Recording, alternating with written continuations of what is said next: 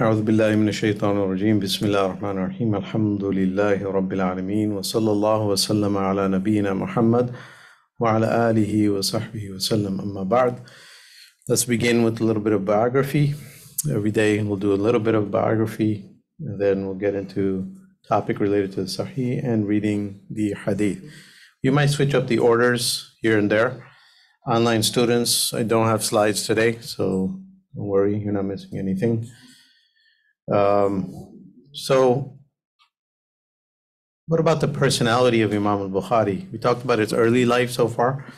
As far as his virtues, his personality, it's very important to try to get a sense of who these individuals were. So we know, we mentioned his father. His father wrote with his own pen that I have not known a single dirham from my wealth that was unlawful or even doubtful. So that's something remarkable about his father, that he was very careful and very strict about his wealth and where it was coming from. So when you're talking about, we're not talking about haram wealth, like, now if you're staying away from clear haram, it's considered a virtue. Back then, like if you look at the life of Imam Nawawi, even if he was given a gift like food, he would not accept it because it might have been tainted coming from unlawful sources, because there was a culture at that time of the rulers bribing people. So there's something to be said about being extra careful or avoiding doubts in your personal matters. So his father was like that, and Imam al-Bukhari kind of inherited that piety and religiosity. So he inherited great wealth from his father, and he invested it in property, and he paid people well. When he employed people to travel, employed people to write on his behalf, transcribe, he paid them very well. So he sacrificed profit in his personal life for honesty and commitment. So that's something amazing. Like he taught for free, fi sabilillah, and that's a model we need to revive, is being lost more and more. Many of the early greats, early experts, early Muslims, it wasn't about money. The deen was not a monetary affair. They weren't monetizing what they were doing. In fact, many of the Qur'an of Quran, the 10 qira'at, among them were people who gave money to their students. So Imam al-Bukhari likewise, he taught for free. Because how was he able to do that? Because his father was very pious, Allah blessed him with wealth, and then he died at a young age. He died when Bukhari was at a young age, so he inherited wealth. So he had wealth and he used it in the disposal of Allah's cause and his teaching. So alhamdulillah, he was, someone who was blessed with not being dependent on employment, not dependent on any of the rulers, which is a great blessing. Personally, he had great taqwa. We mentioned his mother. She was a pious woman and her prayers were answered. He made dua about his blindness, and it was answered. And Bukhari himself, he says, I prayed twice in my life due to a predicament and my prayer was answered. Then I stopped praying. He's not talking about salah, he's talking about dua, that kind of dua. He said, so twice I made dua and it was answered immediately. So he said, I stopped praying. Why would he stop praying, making dua? So he said, for fear that my reward would become diminished. Because part of the test of life is you ask Allah and Allah doesn't give you right away, and you're patient, and that patience elevates you and you get a greater reward in the next life. So, there's a thing, look at this perspective of Imam al-Bukhari. For us, when a prayer or dua is not answered, is something negative. Something like we consider, oh man, what's going on? Right? But Imam al-Bukhari, his prayers were answered and he started asking what's going on. So he said, then I won't go through that process, because when you make dua to Allah sincerely, either Allah will give it to you, or Allah will give you something better in exchange for that, or Allah will hold the reward and give it to you in the next life. And all of us praying for wealth, praying for Mercedes, praying for a good job, a beautiful wife. Imagine on the day of judgment, not getting those things. On the day of judgment, you have something in paradise that's far better And you would say at that moment, Allah, put me back in the world and don't answer any of my du'as. So that's what Imam al-Bukhari, so he stopped praying in that way. It's not that he stopped making dua, it meant for his personal needs, he stopped making dua because of that. Another quality of his is that he had a great fear of harming or insulting anyone else. He had an intense fear of harming the honor of anyone else.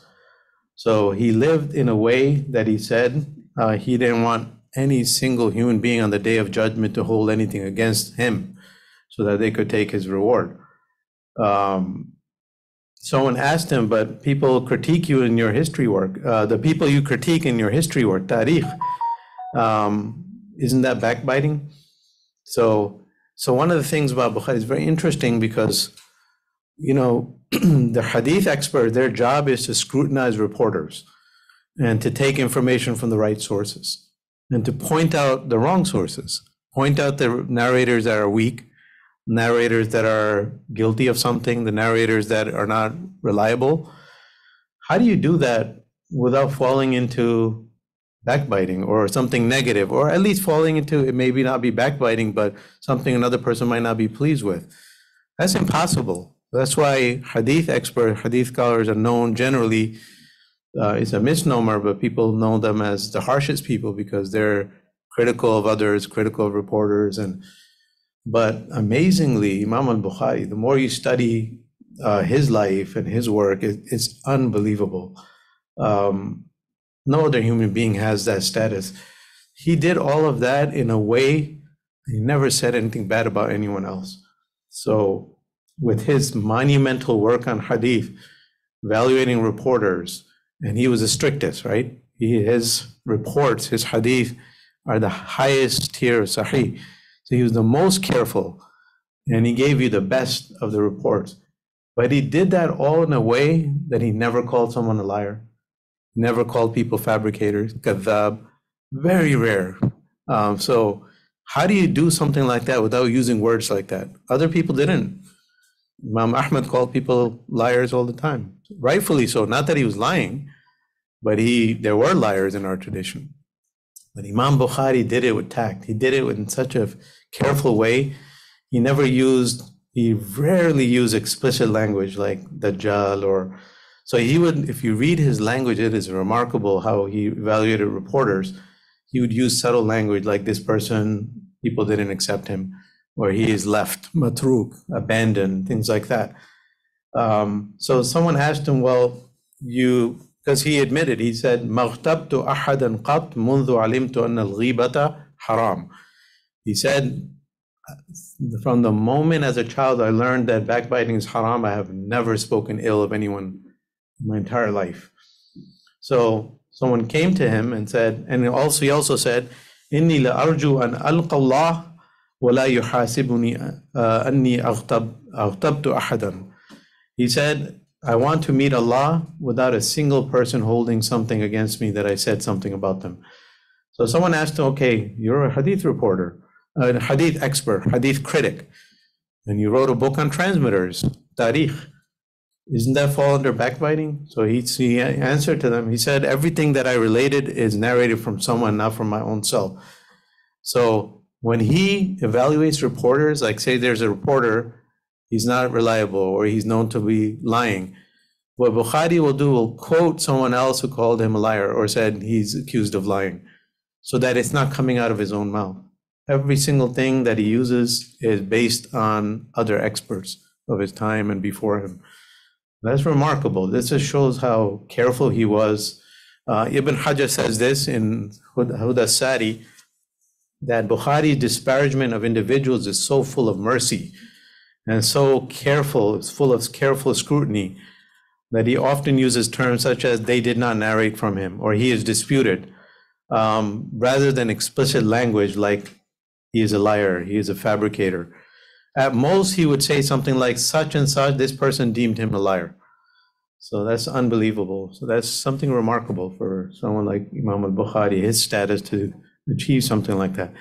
He was very pious. All these scholars, they lived what they taught. So he was very generous towards his students. He spent money on his students. So he would teach for free. And on top of that, he would be the one there helping his students, sponsoring them, and even giving money to them for their needs. So how many teachers do you find like that? It's so much we can learn from him. He was a great worshiper. In Ramadan, he would lead his friends in prayer at night. He was known to recite 20 verses in every rak'ah. He would complete about a third of the Quran in one night. So he would do 13 rak'ahs, including witr. So 3 witr, and then how many does that come out to? 8 or 10, right? So he would finish the Quran every 3 days. That was his habit. In Ramadan, he would finish one Quran each day. So a third in his Taraweeh, third during the daytime, and third in the evening time. So one Quran per day. He would finish at iftar time, and he would always finish with dua. So he would time it that he would finish at iftar. So that's just something about his personal life. Moving on to his Saheeh, just some virtues of the Saheeh. Just a brief note. He said, صنفت الجامع من 600,000 حديث في 16 سنة. He said, I compiled the Jami', his book, from 600,000 hadith in 16 years. So he wrote a lot. His students asked him questions, and he dictated personal details. So there's a lot of autobiographical material that we find. So to learn about Bukhari, you have his own words. So he had 600,000 hadith that he had memorized, that he knew very well. And from them, he selected for this Saheeh. How long did it take him? 16 years, according to his confession. So this book was compiled over 16 years.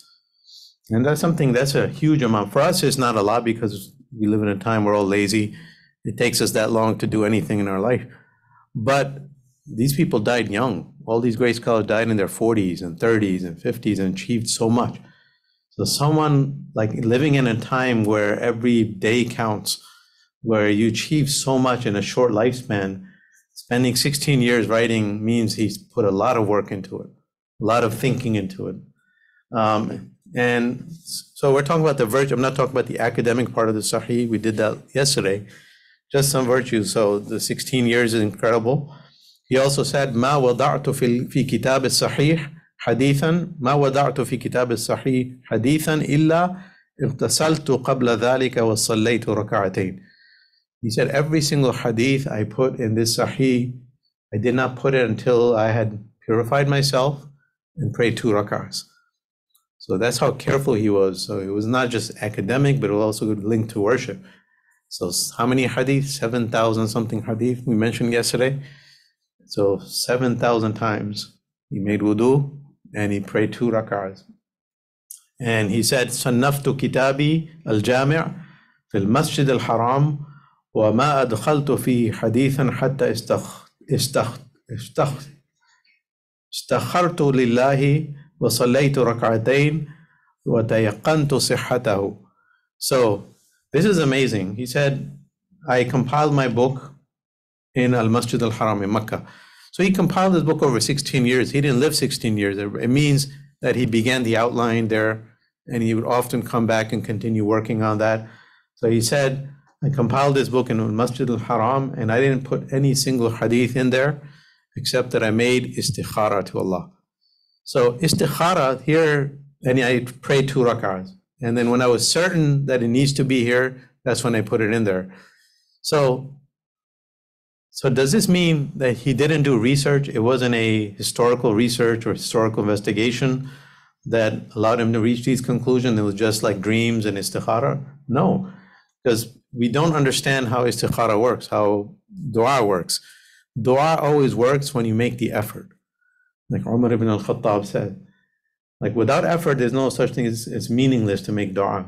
You can't not do anything for yourself and make, oh Allah, make me rich. It doesn't work like that. Same thing with istikhara.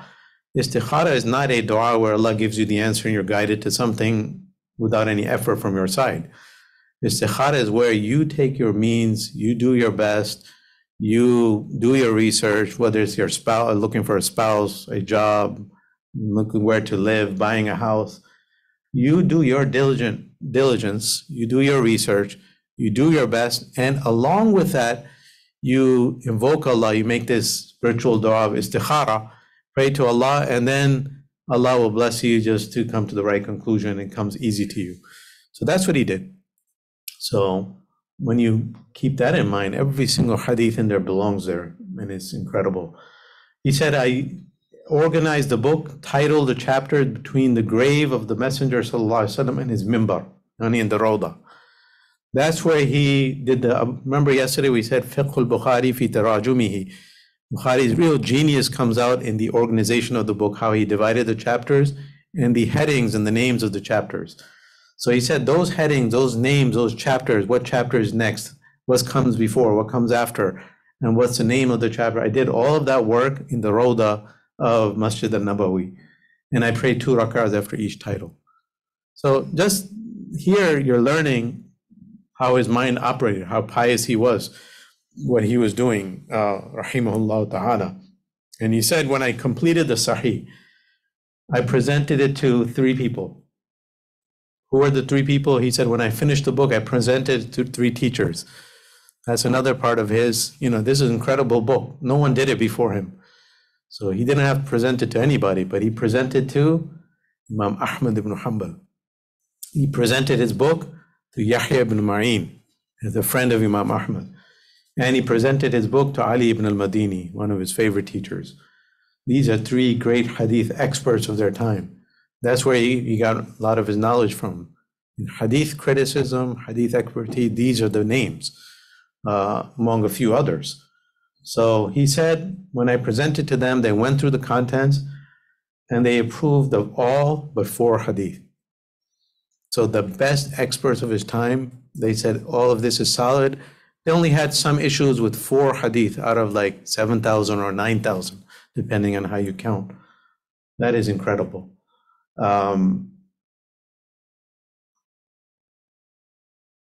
Al-Uqayli, a scholar that investigated like what are those 4 hadith that they had problems with, he said, I looked at the matter and I believe the truth is probably that Bukhari was right and they were wrong.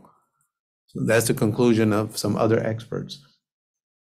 Al-Hakim says, Rahimallahu Muhammad ibn Ismail al-Imam, فَإِنَّهُ الَّذِي أَلَّفَ الْأُصُولُ وَبَيَّنَ النَّاسِ وَبَيَّنَ لِلنَّاسِ وَكُلُّ مَنْ عَمِلَ بَعْدَهُ فَإِنَّمَا أَخَذَهُ مِنْهُ كَمُسْلِمٌ. So he said, may Allah have mercy upon Muhammad ibn Ismail. He was a great expert.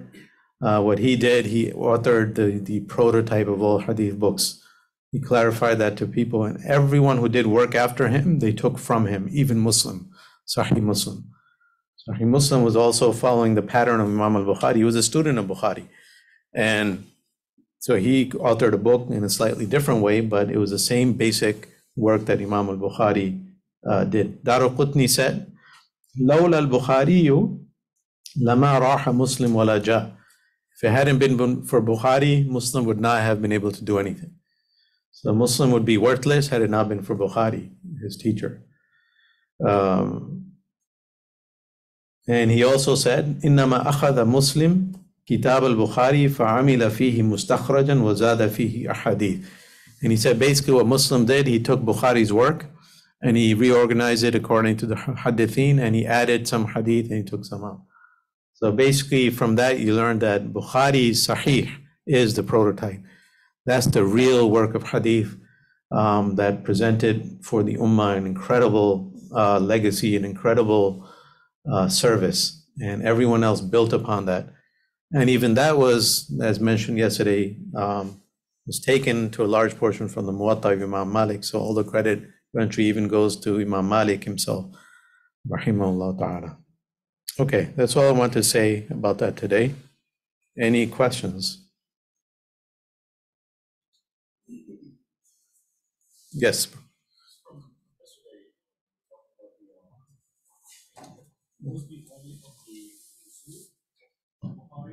Yes, muttafaqun alayh, obviously. Whenever we talk about hadith in Bukhari, it's always usul.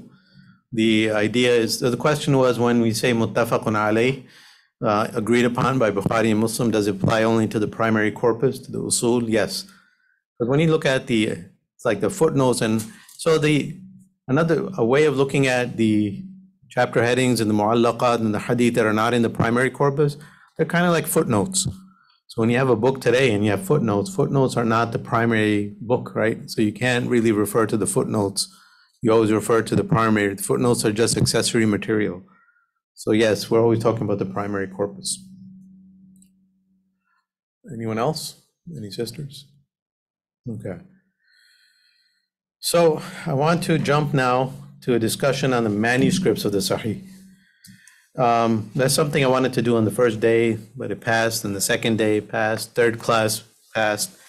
So now I'm just going to force myself to do it because there's so much to cover and a lot of topics get left behind. So, we talked a lot about different versions of Bukhari, Darut Ta'sil edition, and so on and so forth. I have a few copies in front of me in the desk here. And I also gave you, the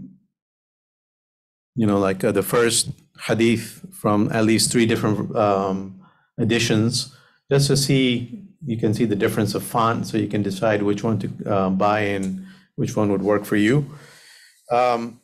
So the discussion of manuscripts has to do with a couple of things, and that's important. So it's when we talk about manuscripts of the Sahih, so the scholarly discussion has to do with the early manuscript, the copy that Bukhari himself wrote. Did Bukhari have an original copy? Did he write a book? Did he write a book or no? Yes or no? Yes. It's not just a memory. I mean, he had it memorized, but he actually wrote a book. So when he dictated Sahih, he had the book in front of him. That's al-asl, the original copy. So the way hadith dictation sessions would be, the scholar, even Imam Malik, 100 years before him, Imam Malik himself, he had the Muwatta in written form, and he would teach from that, and people would come. So what happens in a typical hadith session, people don't understand that. So you would come to learn hadith from a teacher, right? And the teacher, rather than teaching from memory all the time, and they have hundreds of students, they're repeating the classes. Like here, I keep repeating the same classes. And so until I develop like a system and I develop my slides and I give out things to the student. So these teachers, to make it easier, they would compile their hadith in books. So there's a great article that I translated Sheikh Akram. The book is 2 types. And so that talks about 2 types of authorship of hadith books in our tradition. So the early hadith books were like Sufyan ibn Uyayna and others. Thousands of students are coming to them. So to make it easier, they would just put all their hadith on paper, have a master copy and read from them, or have students read from them. What would a student do? How would a student get the book? So the student would come to the session, either have blank pages and write down everything the teacher is reading. So there are 2 ways in these sessions. Either the teacher reads his book, or the students read the book to the teacher. That's qira'ah and iqra'. That's the 2 ways of knowledge, right? Sama' and qira'ah. It all goes back to the same discussion. So that's the 2 ways of learning Quran. That's the 2 ways of learning knowledge and hadith. So different regions had their own traditions. So Imam Malik, his tradition was that the students read the Muwatta to him, and he corrects them. And still you find in the Haram today in Medina, the ulama, when they're doing their hadith sessions, and they're sitting there, scholar sits there, the student reads the hadith, and then he explains the hadith. So that's one way. The other way is like in Kufa, they wanted to hear from the mouth of the teacher. So for instance, Muhammad ibn al-Hasan al-Shaybani, who's the great student of Abu Hanifa, he came to Medina to learn from the Muwatta from Imam Malik. So you would come to Medina. So what would you do typically? This is how it worked. Either you would go to the shop, the bookstores, and in bookstores you have scribes. There was a profession. Scribes would copy the books of the teachers and write them out and then just put them there for sale. Every single one was original because this is not prior to the printing press. So scribes are copying and then they're selling them, making money off this. So the student, one option they had was to go to the bookstore. So you're coming to Medina, you're studying the Muwatta with Imam Malik. You would go to the bookshop and buy a copy of the Muwatta. But that's never enough. You can never take that and go back. That was never part of the tradition. So the next step is now you come, meet Imam Malik, sit down. and you start reading the hadith with him, or join the ongoing session, you open up that copy and you correct the mistake. There's always mistakes, because when you copy things by hand, there are always mistakes that happen here and there, or an ink stain that makes an extra dot. There's so many examples of that in our manuscripts, or something gets erased. So you would copy these hadith and you would check them, and once you finished the entire book with Imam Malik or any of the hadith scholar, then you would take that book and you would have them sign off on it on the end. So the author would sign off that such and such a person on this day in this place read these books to me, and I've certified that this is an authentic copy of the original. So that's one way. You buy it from the bookstore. The other way is you write them yourself. You sit there and you write the hadith as the teacher is transcribing yourself. So you have your own copy. You're not trusting anyone else to write for you. And then you're learning, and so on and so forth. A third way is some people employed scribes. They had bad handwriting, so they had good scribes. Like Imam al-Bukhari had a scribe. His name was Muhammad ibn Abi Hatim al-Warraq. So your scribe will be with you, or your servant, and you're sitting there and you're having him write in the presence of the teacher. And then you add your notes and so on and so forth. So that's the different ways you would receive a book. So you had an original copy that was in the hands of the author, the teacher. Then you have students that come to create their own copies, transcribe from the original copy, have signatures, and then take them away and then start teaching them their lands. And then other students did the same. So that's how books were passed down. So Muhammad ibn Hassan, coming back to him, his approach was different. From where he came, they learned from teachers. He came to Medina, was like, no, I can't do this. I need to hear the hadith from Imam Malik himself. So he forced Imam Malik, or requested Imam Malik, that I'm only going to write down the hadith that you read. So Imam Malik wasn't doing that, so he did that occasionally. Because of that, he spent 3 years in Medina rather than a couple of months like most people did. So Muhammad ibn al-Hasan has a version of the Muwatta that's very valuable. It's called Muwatta Muhammad. So it's very, very valuable because he wrote those hadith down after Imam Malik read them. So all those hadith, he only wrote them down when he was reading them too. So that makes it very different from the other versions of the Muwatta. And then he also added some comments of his own, because he's from the Hanafi school, from the Kufan school, and the Madinans, there's a huge rivalry. They look down on so Imam Malik would make jokes about the Kufans, and then when you would see Muhammad ibn Hassan sitting there, then he would correct himself. So that's what do you learn from that? You learn from that. We need to learn, we need to meet each other.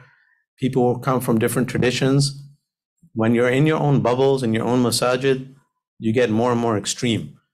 And you say things about other people that are outlandish. And the other people don't really say that because you never sat with them. But if you are sitting there and there are people of the other side sitting in your audience, you would be more careful with your words. So that's a good thing. And early Islam, it was like that. People learn from each other. And there was a lot that Imam Malik learned from Muhammad ibn Hassan. And so many Kufan students came from the other side. And Imam Malik, by the end of his 40 years, whatever time he spent writing the Muwatta, he had learned so much of the hadith from the other regions as well. So that healthy interaction debate was happening in these circles. Muhammad ibn Hassan, and he's very accurate, he's a scholar. He would write down, like Imam Malik said this, and we in Kufans don't agree because we have this evidence. On some point, he would write down, you know what, the Medinans are right. Their evidence is stronger than ours. So there's a lot of good stuff happening there. And he wrote Kitab al-Hujja ala Ahl al-Madina. That's a separate book where he really went into the debates between people of Medina and people of Iraq, where he kind of defended his school, but so it's in a respectful way, and he also ceded points to the other side. So coming back to the Sahih Bukhari today, so ignorant people will say, where's the original? We don't have the hadith written down 300 years after the Prophet. And then even Bukhari, we don't have the original. That's one of the silliest things. Where's the original of the Iliad of Homer? From like what, 4,000 years ago, 3,000 years ago? There is no original. Where's the original of many of these authors that you read? Because paper doesn't survive the test of time. But all these books were taught continuously in every generation, transcribed until they reached us today.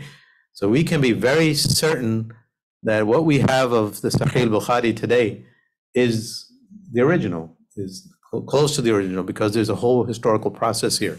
So anyway, what are the great versions of the Sahih? Because when you have thousands of students, each one has his own version of the Sahih and teaching in different regions. Eventually, what happens is differences begin to emerge. So there are differences in the different versions of the Muwatta we find today. There are differences in some of the different versions of Sahih al-Bukhari we have today. Minor differences. We saw one yesterday. What was the difference we saw yesterday? Exactly. There's a word, فَيُفْسَمُ عَنِّي, and he leaves me. فَيَفْسِمُ عَنِّي, and he leaves me, or يُفْسَمُ عَنِّي, and left from me, talking about revelation, how it comes down. It's past tense, present tense. Just a difference of يُفْسَمُ, يَفْسِمُ. The meaning is the same.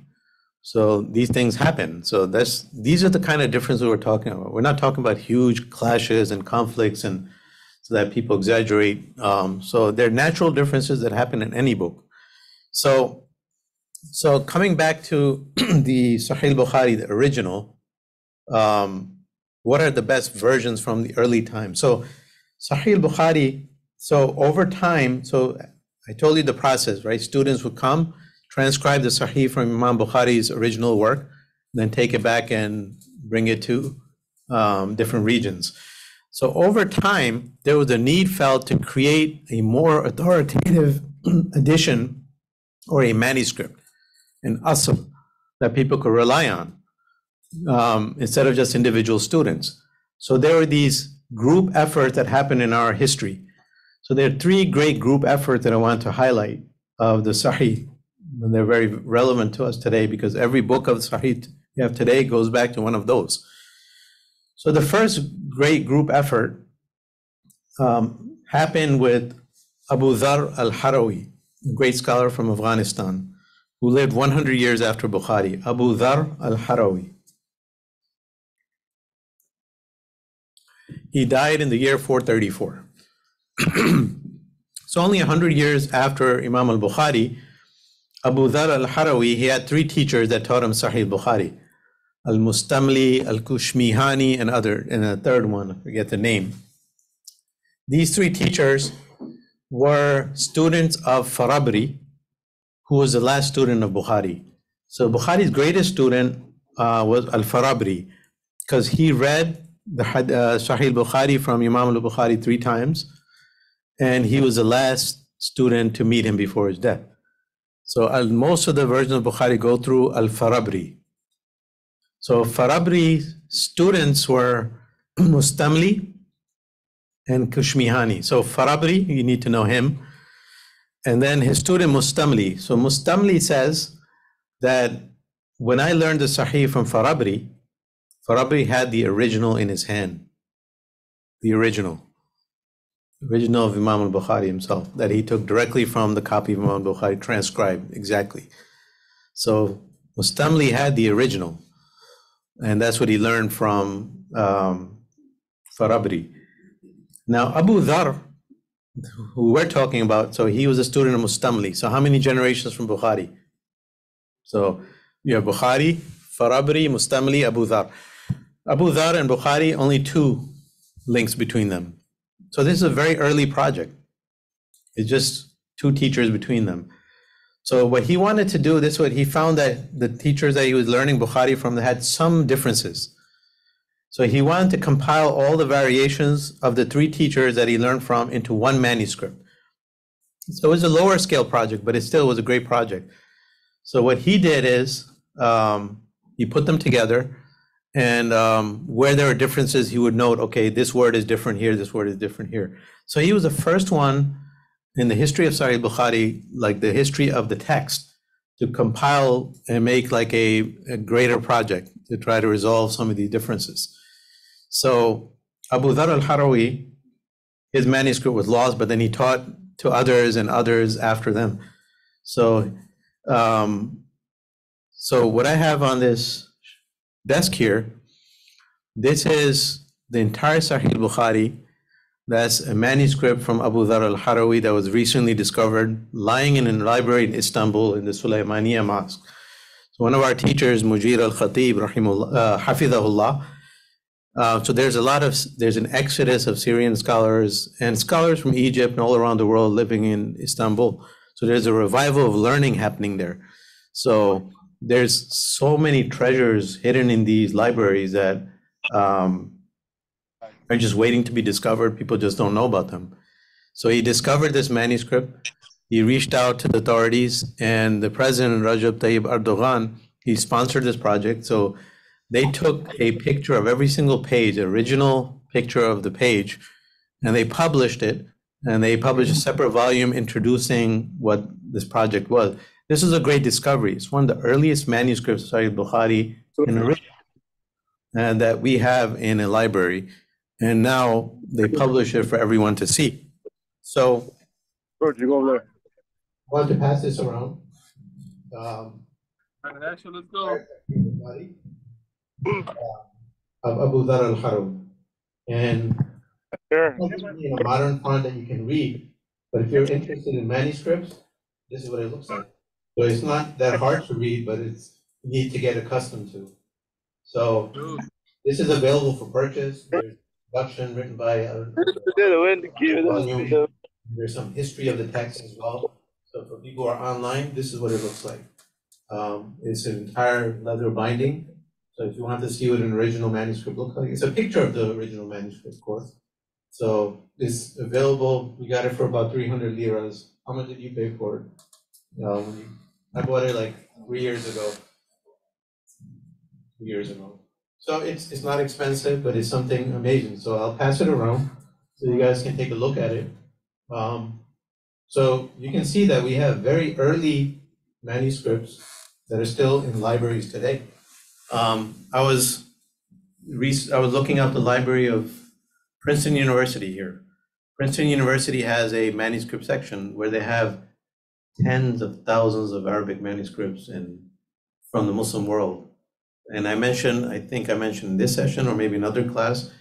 Was it this class when I talked about Ibn al-Jazari? Yeah. So there's a copy of Ibn al-Jazari's Tayyibatul Nashr lying in Princeton Library that has Ibn al-Jazari's ink on it. He signed it at the end, his original ink. And that's from 600 years ago. Not as early as Bukhari, but still Ibn al-Jazari. So they have more than maybe 24 manuscripts of Sahih Bukhari in Princeton University Library. Some of them are a couple of pages, there's volumes missing. Some of them are larger works, and some of them are 500 years old, some of them are 200 years old. So we do have a lot of manuscripts from the earlier times. So it's a myth to say that these books have not been preserved and that we don't have the originals and they were lost and so on and so forth. But we don't need those originals. That's the point. There's an obsession in Western academia with originals and manuscripts. Muslims don't need that. Do you need the original Mus'haf? You know the Quran. You're going to memorize it when you're a child. So the Quran doesn't need original manuscript. It's meaningless to us. It's just interesting. It's nice.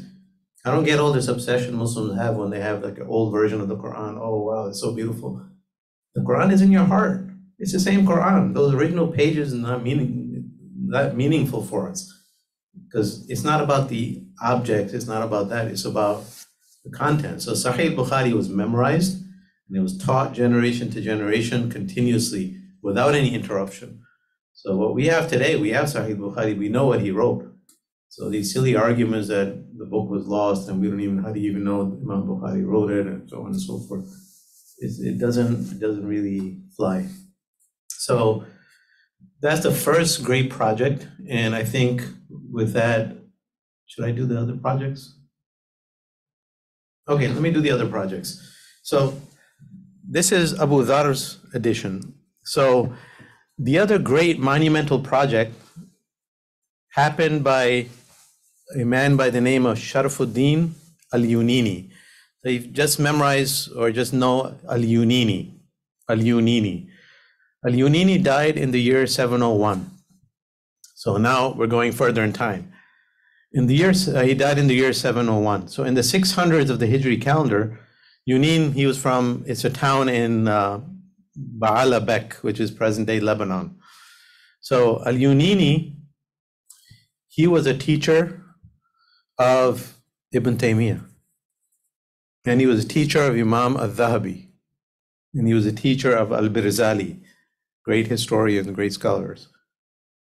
And he was a student of, so his three students were Ibn Taymiyyah, al-Dhahabi, and al-Birzali.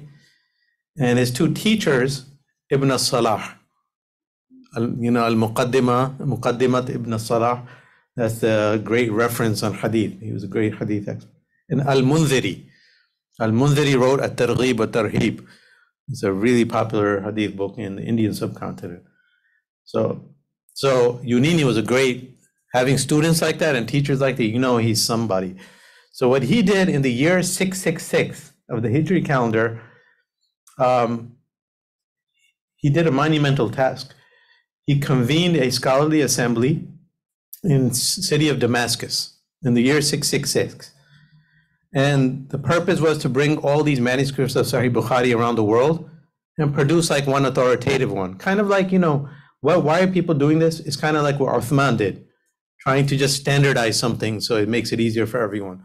So what they did is he chose some of the best scholars, and they had debates and they had sessions. How many sessions did they have in total? 71 sessions. So over 71 sessions, they had a whole group of great scholars, and they hired the best calligrapher. So Ibn Zayd was a great calligrapher. He was hired to do the writing. And they brought on board one of the best grammarian of their time was Ibn Malik. Ibn Malik died in the year 672 from Andalus. He's a great grammarian. He has books. So they utilized him to just look at the grammar from a grammar perspective. So they had some of the best experts. What they did is they chose 5 of the best manuscripts of Sahih that were in existence. And they chose Abdul Ghani al-Maqdisi, another great scholar, his manuscript as the mother text. And then the differences in the other manuscript they would put in the footnotes. So they used a number of manuscripts, and then they used also, so they used Abu Dhar, this manuscript of Abu Dhar that is going around. That was one of the ones that they looked at. And they compiled an authoritative copy. And the main copy that they relied on was a copy written by a woman, Karima al-Marwaziyah, who died in the year 463. She was a Muslimah who lived to 100 years old. She was a teacher of Khatib al-Baghdadi. So she was amazing because she lived such a long life. So many people came and learned from her. So she had a copy that was very highly accurate of Sahih Bukhari. So that's the one they kind of relied upon for this project. So then they made countless copies of this project. So what is this project called, this version? It would be called a Unini manuscript. So countless secondary Unini copies were compiled and spread throughout the Muslim world. When was this written? 666. The primary original itself was used to transcribe original copies and spread throughout the world. The original itself was given to the Mamluk official, Alauddin. He kept it at his madrasa in Cairo. And many scholars come and use that. So Al-Qastalani, who wrote a Sharh of Sahih Bukhari, like 200 years later, he came to Cairo and he took the original and used that to write his commentary. So that original was there for hundreds of years. Then eventually, hundreds of years later, in the year 1100, now we're coming closer to our time, there was a Meccan Hadith expert, Abdullah ibn Salim al-Basri. So he spent 20 years traveling the world. He collected manuscripts. He took the original. So it became passed on into his hands. So that original was in his hands. Shah Waliullah, now this is a story of the Sahih al-Jami' al-Sahih in India. Shah Waliullah, he came to Abdullah bin Salim al-Basri, or he used his copy of the Unini manuscript. And he took that manuscript, added his own notes, brought it back to India. In India, his son Abdul Aziz put some more notes on it. And after him, Muhammad Ishaq, and after him, Nadir Hussain al-Dahlawi. So this manuscript stayed in India for quite some time. Ahmad Ali borrowed the manuscript from Nadir Hussain, but then, when a lot of people start working on something, then it gets messed up. Then they start making mistakes, and then also gets lost. So this manuscript was passed on to Abdul Aziz, then Nadir Hussain, and then it's probably sitting somewhere in a library in the world, or possibly lost. So now that brings us to the final great project. That was a Unini project, year 666. The great project is, and this is the one we use today, the best, if you ask any hadith expert, what's the best edition of Sahih Bukhari, they will say the Sultaniya edition, the royal edition, or Amiriya edition. So when did that happen? In the 1900s. So in 1893, that's in our grandparents' generation, the last Ottoman Sultan, the last great Ottoman Sultan, Abdul Hamid II. So he issued an imperial decree to Cairo, the publishing house, Al-Matba al-Amiriya, and he wanted to produce a new edition of Sahih Bukhari based on those, meticulously evaluated edition, looking at everything out there. So they used a range of invaluable manuscripts, including the original Uniniya they got from the Imperial Library of Istanbul, and which was sent actually from Cairo to Istanbul.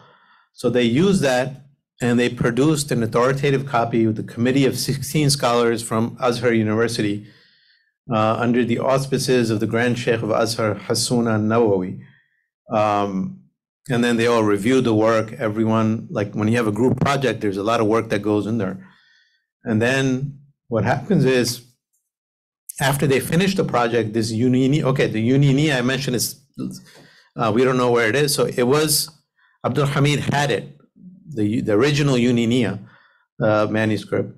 After they compiled their own edition, then they sent the Uniniya back to Cairo, and then it got lost. It's a great mystery. No one knows where it is today, that original Uniniya. But they produced this one in the 1800s, the Nuskha Sultaniya, the royal manuscript edition. So this was critically edited by a scholar from Medina, Zuhair Nasser. I believe that's the one of you have. And it was published in Medina, and that's the one most people rely on. And in modern times, they take that and they just change the font, and they produce new editions.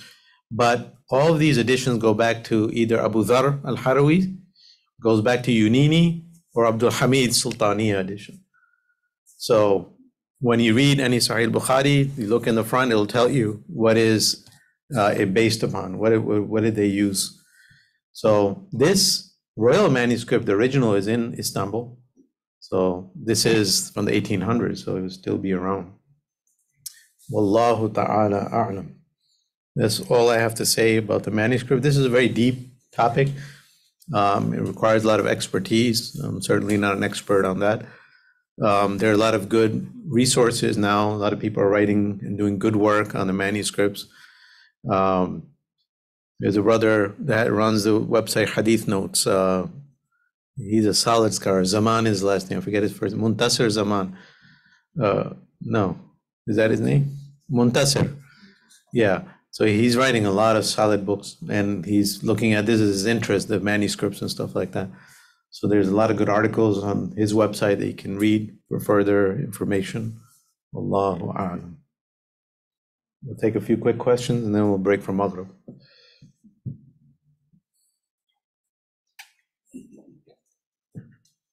Arshad Bhai. I know that isn't till today, so you can typically do options, especially if you're like, let's say you have an excuse that you're from the land, you go read either a fifth book or hadith book. You can read it to him, and then in the end he will say, would you like to have hijab? And he gives you his permissions and writes it. But and obviously they understand the Arabs, or even the Arabs today, so nobody is an expert in the Arabic language, and they'll explain the word to word. But they don't go in think of how this person's, at least will give you the explanation of the nothing of itself. And if you're reading them, they usually don't do a lot of hadith books. And I know this is one of the traditions they still kept alive that people share from and you spend time with them. The other option is if you're local, they go work. Yeah, because I was looking at the video yesterday, when you guys talk, we don't hear a single thing, because we have mics here, unless you use that. Should I repeat it from the beginning? No, that's okay. So the other option is if you're local, the sheikh actually reads for the class, or they actually have a dedicated, the qari, he'll be reading the hadith and the sheikh explains it. So these two methods, obviously nobody's writing manuscripts, but and so those are still, I know it's preserved, but the sheikh has to be close to, because you cannot just go to a random person and say, sheikh, give me your time. They'll be like, I don't have time. Yeah, subhanAllah. So today, what does that process look like today? So today, because printing press era, things have changed. You have to get with the times. Now we live in the era of the printing press. Now the discussion has to be which publishing house are we going to use? Darul Salam, Darul Fikr, or some of the other one, Darul Ta'sil. So these are publishing houses that publish in mass scale. So, and among the publishing houses now, there's discussion which ones are good, which ones are horribly, notoriously unreliable, and everyone knows these. So today the discussions are different, but still there's still that value of sitting with the teacher has not gone away. That's still there. So still, when you have a book, you have to sit with the teacher, read. You learn so much, and even with these best publishing houses, there are still mistakes. Now the mistakes are computer mistakes, not like hand mistakes in the past. They're computer-generated mistakes or mistakes from the printing press, where like the machine malfunctions and there's like a dot missing or something missing. So there are a lot of mistakes that happen. So you have to be aware of that. There's never any substitute for person-to-person learning. So in fiqh circles, the books are available, but you sit for ijazah. So the ijazah kind of got modified now. Now ijazah is just your proof of a personal connection with the teacher. So you got ijazah in the book means you read this book from a teacher, and even that is abused a lot. So a lot of people get ijazah and never read it, or they're reading and they're sleeping in class, like a couple of you in the back. So they're ijazah circles. I travel a lot. I was into it at some point. There are people sleeping in these classes and they're getting their certificates and their ijazah. So that happened, and probably happened back then too. Allahu A'lam. Okay, you want to pass that over? Whatever happened to the 4 hadith that were critiqued by the Imam? So that represented a difference of opinion. They're in the Saheeh. Imam Bukhari held on to them, like his opinion was they're okay. So what are those? It's interesting to figure out what those 4 were. But it's not just those 4. Daraqutni has a lot that he criticized. Other scholars looked at certain hadith that is not strong. So it's actually more than 4 that people have criticized. But at the end of the day, this is scholarly research. So it's up to you to, there's nothing wrong with criticizing a hadith in Sahih Bukhari, but you just have to bring your evidences and your research. And people have done that. But a lot of people have defended him, said, well, they're probably not right. Daraqutni, in all his critique, he wrote a huge book critiquing a lot of hadith in Sahih Bukhari. He's wrong on most counts. Some of them you might be able to give him a point. You know what? He might be right, but Bukhari had a different perspective in mind. And at the end of the day, these are experts, scholarly opinions of the best experts, and there's going to be differences. Wallahu a'lam. Anyone else? Okay, let's take a break, 15 minutes for online students, and we'll be back. We'll continue. The rest of the session, we'll be reading the hadith, inshallah. Okay, Bismillah. I'm just going to show some things from these books that we have. So some of the brothers have very good manuscripts here. So the one I mentioned, the Sultaniya edition, I mentioned that it was published by a Medinan scholar. So this is it right here. So the Sultaniya, the royal edition, was published by, and so how would you recognize it? So if you look at online students, let me in tracking mode, 1 second.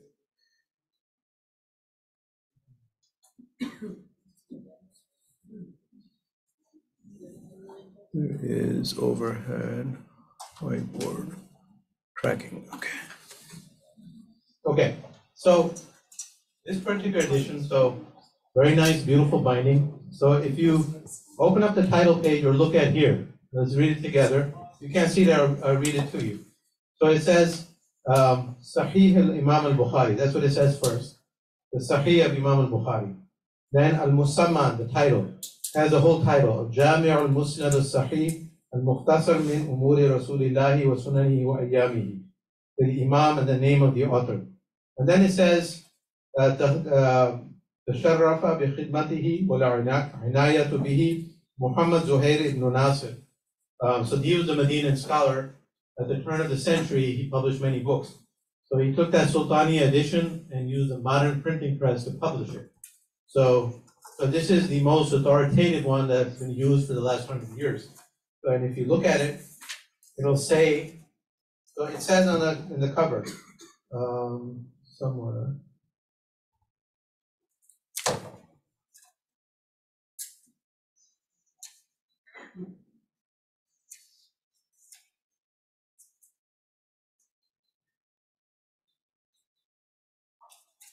On the first page, it'll tell you the Sultaniya edition and some information about it. So if you look at it, this is the way it was published. It's written in a font that's not too bad. It was about 100 years ago they used this font, the printing presses. It's separated really well with color, Bab and Haddathana, and it has footnotes on the side. Those are the authoritative footnotes of the work that they did with the Sultani edition. It'll tell you this word is read in Abu Dhar's manuscript in a different way, and it'll tell you on the side. So this is what Sheikh Akram uses. This is what most of the Muhaddithin, this is the version they use. So this is published, so the publisher is Darul Minhaj. Darul Minhaj. So Darul Minhaj is the publisher, it's a famous publisher. They're supposed to publish Sheikh Akram's Sahih Muslim commentary, which is finishing in the next couple of weeks. So this is the Sultani edition. Now, here's a different one, a second one. So now this one has an entirely different font. It goes by columns. You have 2 columns. So it's just a different font. What version is it? It's the same thing. Sultaniya. So it says somewhere, Taba Jadida Munaqqaha bimuqablat ala nusxa al-Sultaniya. So it's based on Sultaniya edition. So all these different editions you have from different publishers, it's still Sultaniya. They're taking the Sultaniya work, just publishing in their own font. But the one that was done originally by the Medinan scholar is that one. So this is a modern version of that from another publisher. The publisher here is Risala, Darul Risala. So this is another version, still Sultaniya. And then Brother Ibrahim has this one. This is the one that I use. This is the one that I use. I have a different version of the same. This is published in Turkey. It's a Turkish print. But if you look at the first page, it'll say Nuskha Sultaniya. So the same thing. This is also Nuskha Sultaniya. So all of them are that, but here they eliminated all the footnotes, side notes. They just made it easy to read. So almost all the ones out there are based on the Nuskha Sultaniya. So if you look at the first page, it'll tell you basically who's the editor on the bottom, like of the publisher, and then what version it's based off of. If it's not a good publisher, then they won't do that. Like a lot of good publishers, they won't give this essential information.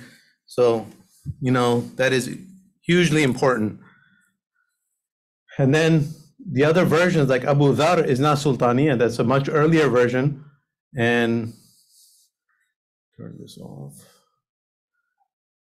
And that's recently published. And then people, what they're doing, they're taking these recent editions or the recently discovered manuscripts and republishing them in these modern printing houses. So Abu Dhar's copy I showed you, this is the original copy, one of the original manuscripts from very early on. Now, so what were the 3 projects I mentioned? Abu Dhar al-Harawi, and the latest one was Sultaniya. What was the middle project? Uniniya, okay? So Uniniya was the first major project. So, and even the Sultaniya was based on that. What about the Uniniya itself? So There's actually recently the Uninia version has been republished by a printing house. So I downloaded all the volumes. Let me open up my drive. Maybe I can show you on the screen. Okay, I don't need this one. So this edition looks really nice, and it looks like it's published really well. So people are doing all sorts of things. In Morocco, they're publishing according to their style and their Maghribi font. Everyone's doing their own thing, adding their own thing to it. So, no, not yet. I'm looking for it. What is going on here? Okay, the share screen is messing me up. Any questions while I look for the manuscript? Any questions online?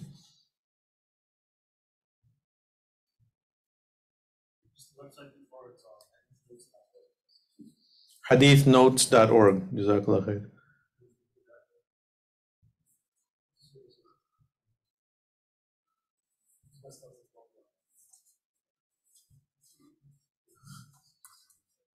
Yeah, he's a young guy, but he's very deep. He's doing some solid work. Zaman, yeah. He published the book, The Height of Adam, recently published. Yeah, so why is, can't find my windows.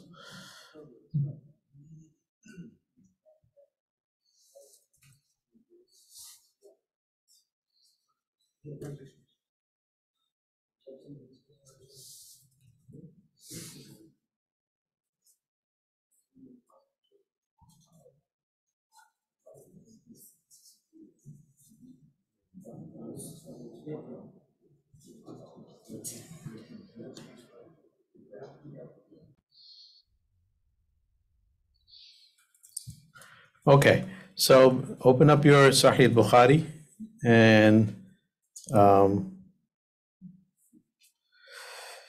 we'll have someone read, and I have to stop, actually I have to stop sharing, or I can do extension, because I need to see my notes too. Okay, so, and I'll have to throw this to that window. There you go. There you go. Okay. Who's going to read? Maybe a sister today? My wife told me that you never look at the sisters, never call on the sisters. Anybody want to read? Bismillah. So this hadith is a little long. Bismillah ar-Rahim. So we're going to read this hadith. So let's read it step by step. حدثنا يحيى بن بكير قال حدثنا الليث عن عقيل عن ابن شهاب عن عروة بن الزبير عن عائشة أم المؤمنين أنها قالت أول ما بدأ به رسول الله صلى الله عليه وسلم. Okay, stop there. So, okay, now you can, we're going to talk about the isnad first. Like the isnad is hugely important. So there's a lot to unpack and talk about here with the isnad. So the isnad, I wrote it on the board. Hopefully it's correct. Did it from memory. So haddathana, who's the teacher? Yahya ibn Bukair. So that's the first, that's an R, not an L. So Yahya ibn Bukair. قال حدثنا, who's next? Layth ibn Sa'ad. An, who's next? Uqayl. An Ibn Shihab. An Ibn Shihab. Ibn Shihab al-Zuhri. And then An Urwa ibn Zubayr. Urwa ibn Zubayr. An Aisha al-Mu'minin annaha qalat. Awwalu ma. So whose words are these? Awwalu ma budi'a bihi Rasulullah. Yeah, look at your text. So these are the words of Aisha. So this is a hadith of Aisha radiallahu anha. So now we can spend an hour on this isnad, but it's really important because these are first few hadith we really need to know. So when you start reading these isnads, like I said yesterday, this is history. You need to look at them as real individuals, look at the history, let the history come out. So isnads don't make sense just in an atomistic way. You look at each name. I could give you the biography, Yahya, Layth, Uqayl, but we need to see the connections, okay? So on my board, I have the isnad tree, and you have the hadith in front of you. So I'm not seeing the Unini edition, but if you see a difference, like because the screen's behind me, if there's something significantly different from what we're reading, just someone point it out to me. So let's look at,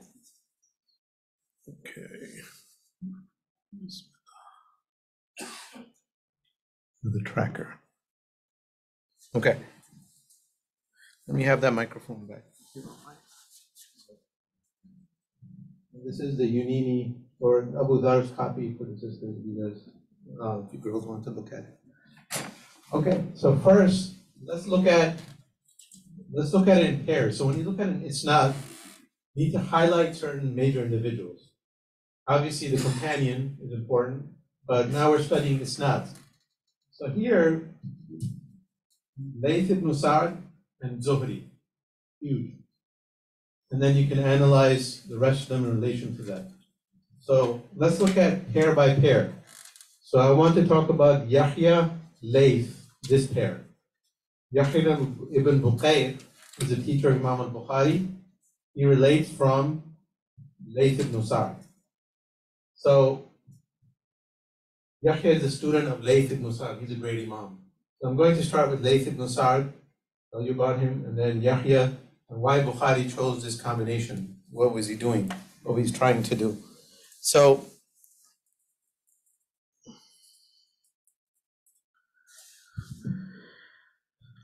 let me start with Layth ibn Sa'd. Layth ibn Sa'd died in the year 175. So 175. He was a great Imam and jurist from where? Anyone know where he was from? Very good, Egypt. Layth ibn Sa'd was someone who was a contemporary of Imam Malik. They were friends, they lived in the same time, they had the same teachers, many of the same teachers. So he was a great person of fiqh as well. He was from Egypt. He lived a very long life. Imam al-Shafi'i considered him to be more learned in fiqh than Imam Malik. Imam Shafi'i famously said, "Al-Laythu afqahu min Malik." So he was someone who was proud, in Shafi'i's estimation, he was a better teacher, better scholar than Malik, but he had worse students than Malik. Because of that, his school of fiqh died out. So it didn't survive. So Layth ibn Sa'd had his own opinions and views, and he had his own methodology in the school of fiqh. But it's one of those that didn't survive. Imam Malik, being from Medina, he had prestige, the location helped, and he had huge students. So that's another thing that, like, often when someone's popular, it's tawfiq of Allah, but also it's due to factors like, just like Riwayat Hafs. In Quran, we all say Riwayat Hafs is the best. That's what we all recite. It's not the best. It's just because the Ottoman Empire ruled the world and the printing press was published and the first recording devices came into play. The Ottomans were in charge and they're Hanafi. And, Imam Asim was teacher of Abu Hanifa. So that's what they happened to recite. So they chose the Hafs reading and became popular. The first published Mus'haf, Masahif were in Hafs, first recordings on radio were in Hafs, and the whole world started reading Hafs. It wasn't like that in Morocco. It wasn't like that in North Africa. And even today, there's parts of North Africa, they're only reciting in Warsh. They don't know how to recite Hafs. So it's just, there's historical factors at play. Anyway, Layth ibn Sa'd was a great scholar, a great expert. He and Malik disagreed quite a lot. They have some famous written exchanges. There's these famous letters there. Malik wrote to Layth and Layth wrote back, and there's some amazing lessons there on points of disagreement. There's so much we can learn from that. They disagreed a lot, extensively on fiqh, but in their disagreements, there's still a lot of adab. They're making dua for each other. You read the letters, it's amazing. I wish we had so much time, like we could just have a digress and have a side class, just read those letters in Arabic and English, learn Arabic and learn some things. Anyway, Layth ibn Sa'd, so one of his students, his best student was Yahya ibn Bukayr. So Yahya ibn Bukayr. So now let me focus on Yahya for a bit and I'll come back. So Yahya ibn Bukayr was a senior hadith expert of Egypt. His full name was Abu Zakaria Yahya ibn Abdullah ibn Bukayr. So he's known as Yahya ibn Bukayr for short. He died in 231. So he was a student of Imam Malik and a student of Layth ibn Sa'd, both teachers. As a student of Malik, he wasn't so strong. As a student of Layth, he was much better. So about him, so he was a teacher of Bukhari, Yahya ibn Ma'in, many others. Nasa'i said about Yahya ibn Bukayr, he's a weak narrator. Okay. Abu Hatim says, La yuhtajju bihi, he's not relied upon. But then in another place he says, Kana yafhamu hadha sha'n yuktabu hadithuhu. He understood hadith, so you can write his hadith. So the judgment of Yahya ibn Bukayr is kind of ambivalent. So some people consider him weak. Bukhari and Muslim considered him reliable, generally speaking. Dhahabi said the following, قلت كان غزير العلم عارفا بالحديث وأيام الناس بصيرا بالفتوى صادقا دينا. So he says he was someone, he praised him, of great knowledge and so on and so forth. But then he said, Imam al-Dhahabi, وما أدري ما لاح للنساء منه حتى ضعفه وقال مرة ليس بثقة. And he said, I don't understand how someone like Nasa'i, who's an otherwise great expert, deemed him to be weak. So Dhahabi did not agree with the weak rating. So Yahya ibn Bukayr read the Muwatta with Imam Malik 17 times. So Yahya ibn Bukayr is disputed, right? A lot of experts took him and they considered him strong. Some of them did not. So at the very least, you can say he's not the strongest reporter. He's not undisputed.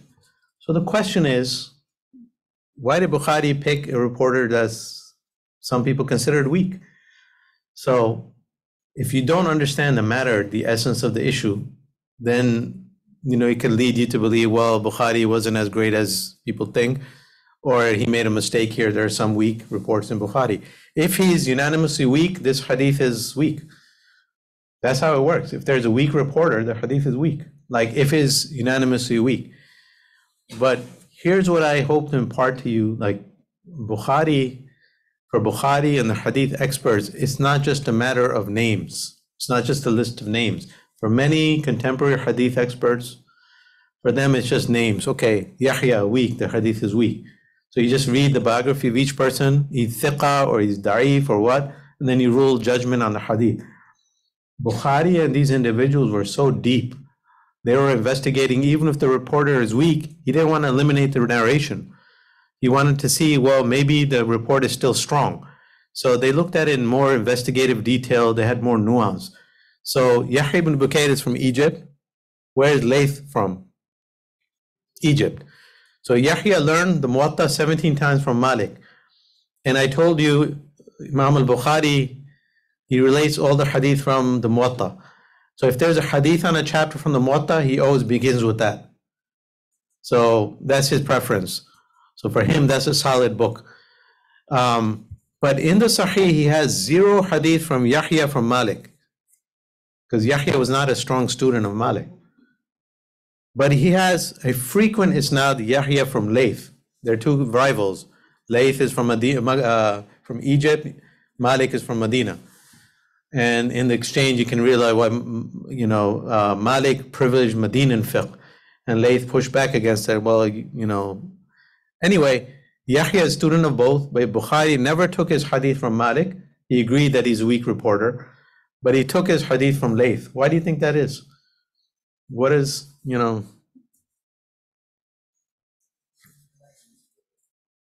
there's what? Got to meet him more. That could be one factor. So the clue is Yahya, he's a student, he's from Egypt. Layth is from Egypt. He spent his lifetime under that teacher. So Bukhari is not just looking for someone who got ijazah or hadith from a teacher. He's trying for every isnad, looking at the top students of each teacher. So it's like, you know, you have a great scholar today, right? And they have hundreds of students. You could pick a Joe Schmo that sat in that scholar's class and just get something like about that teacher. Or you could look for a student that spent 20 years with that teacher and lived with him, knows him inside out. There's a huge difference between that person and that person, even though they both studied under the same person. So Yahya ibn Bukayr, although he's a compromised reporter, the matter is more nuanced. Bukhari, in his selective research, he realizes as a reporter from Layth, he's solid because he is hadith scholar, spent so much time from Layth ibn Sa'd. So for him, this is not as solid. But Yahya from Malik is not, and there's not a single example of Imam al-Bukhari relating hadith of the Muwatta through Yahya from Malik. Although there are many hadith that he narrates the whole Muwatta from Malik. And he is a teacher of Bukhari. So Bukhari could have narrated many of the hadith of the Muwatta through Yahya from Layth, or Yahya from Malik rather, but he didn't. So that tells you the matter is much more nuanced. It requires more skill. So sometimes a person could be weak in a certain topic, but strong in another topic. Sometimes a reporter could be strong from one teacher and weak from another teacher. So this is not as solid. That's the conclusion, because Bukhari was digging deep. They're both from Egypt. So this pair, we learned that the remarkable point that Bukhari, he was looking for the best students of every teacher. So Yahya may be weak in general, but from Layth, he's very strong. Okay, so Bukhari is not just looking for any person from like students of different people. So that's one issue that we learn. So Bukhari generally preferred the students of the teacher that are from the same region. Why? Because they spend the most time with the teacher. That's one important principle in Bukhari's methodology. And that's something amazing. Like if you want to learn about such and such a scholar, you go to the people from his land, the students from his land, students spend time with him. These are the things people miss when they just look at a list of names, just an isnad, oh, he's weak, my judgment is the hadith is weak. So yeah, he could be weak, but from Layth, he's the strongest student of Layth. So this is not as solid. That's the first issue. So Layth ibn Sa'd, Yahya ibn Bukayr, okay? Now, Layth ibn Sa'd, I mentioned, so he's a contemporary of Malik. They have the same teachers. Who's the famous teacher of Malik? Who's the next person on this scale that we need to look at? Who's that famous teacher of Malik I always reference? Like majority of hadith in the Muwatta come from two teachers, Hisham ibn Urwa and the second one. Who's that famous teacher of Malik that said so many things? Right? This teacher, you know, Malik is learned 30 hadith from this teacher. And Malik asked him to repeat 15. He forgot half of them. And this teacher said to him, "Ya Malik, my entire life, I never asked a single teacher to repeat a word to me. And asking a teacher to repeat something to me is more harder to me than moving a mountain." Because this teacher was solid. He's one of the best experts of hadith, remarkable memory. He was someone who narrated from memory among the people who didn't use books. And he was Malik's best teacher. Who is that person? Zuhri, yeah. So Ibn Shihab al-Zuhri. So let me tell you a little bit about him. Now I'm jumping to Zuhri. So Yahya ibn Bukayr, I told you about him, died in the year 231. Layth ibn Sa'd died in the year 175. I'm going to come to Uqayl, but first Zuhri. So Ibn Shihab al-Zuhri, they say the most prolific narrator of hadith among the Sahaba is who? Abu Huraira, yes. So the equivalent of Abu Huraira among the Tabi'een is Ibn Shihab al-Zuhri. Zuhri is the most prolific narrator of hadith among the Tabi'een. So he's from the later generation of the Tabi'een. So he met companions. He's not from the early part of the Tabi'een. He's from the Sighar Tabi'een. So he's the most prolific narrator of hadith among the Tabi'een. You cannot study hadith without seeing Zuhri's name. So he's one of the 6 pillars of hadith. We mentioned in Hadith 101, in the 3rd class or 4th class, there's 6 people They're called Madarul Hadith. And all of Hadith, or the vast majority of Hadith, go through these 6 individuals. They're all from the Tabi'in, from the junior generation of the Tabi'in. So among them is Ibn Shihab al-Zuhri of Medina. Among them are Amr bin Dinar of Makkah. Among them are Qatada of Basra and others. But anyway, Ibn Shihab al-Zuhri is one of the pillars of Hadith from the Tabi'in, most prolific narrator of Hadith. Sufyan ibn Uyayna, one of his students, Sufyan ibn Uyayna from the Hadith al-Rahmah. He said the Hadith experts of Hijaz are Ibn Shihab, Yahya ibn Sa'id al-Ansari, and Ibn Jurayj. So he was someone absolutely incredible, amazing. He had great memory. He always taught from memory. He never taught from books. Hisham ibn Abd al-Malik, the ruler, once asked Zuhri to dictate hadith to his son. So he dictated 400 hadith to the son of the ruler. After 1 year, Hisham wanted to test him. And so after a year, he met him. He said, you know what? Can you repeat those hadith, those 400 hadith? And then, and he was testing him. He had the book, but he didn't show him the book. So he says, there's a white lie. He says, قال لزهري أن ذلك الكتاب ضاع فدعا بكتاب فأملاها عليه. So he brought a new book and he said, can you give me those 400 hadith again? You narrated last year. So he wrote them all down in a new book.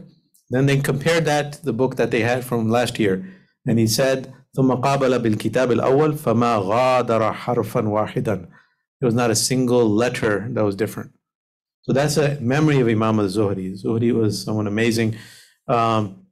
He was, one of the things about him also, someone asked Sa'd bin Ibrahim, a contemporary of Zuhri, Bima faqaqakum az-Zuhri. Why is Zuhri so much ahead of you? Zuhri is so famous. You were in the same classes. So the son asked his father, Sa'd bin Ibrahim, how? So he said, this is why. كان يأتي المجالس من صدورها. Then this is great, teaching about the adab of knowledge and what makes one student excel above the rest. So he says, Zuhri in our classes, كان يأتي المجالس من صدورها ولا يأتيها من خلفها.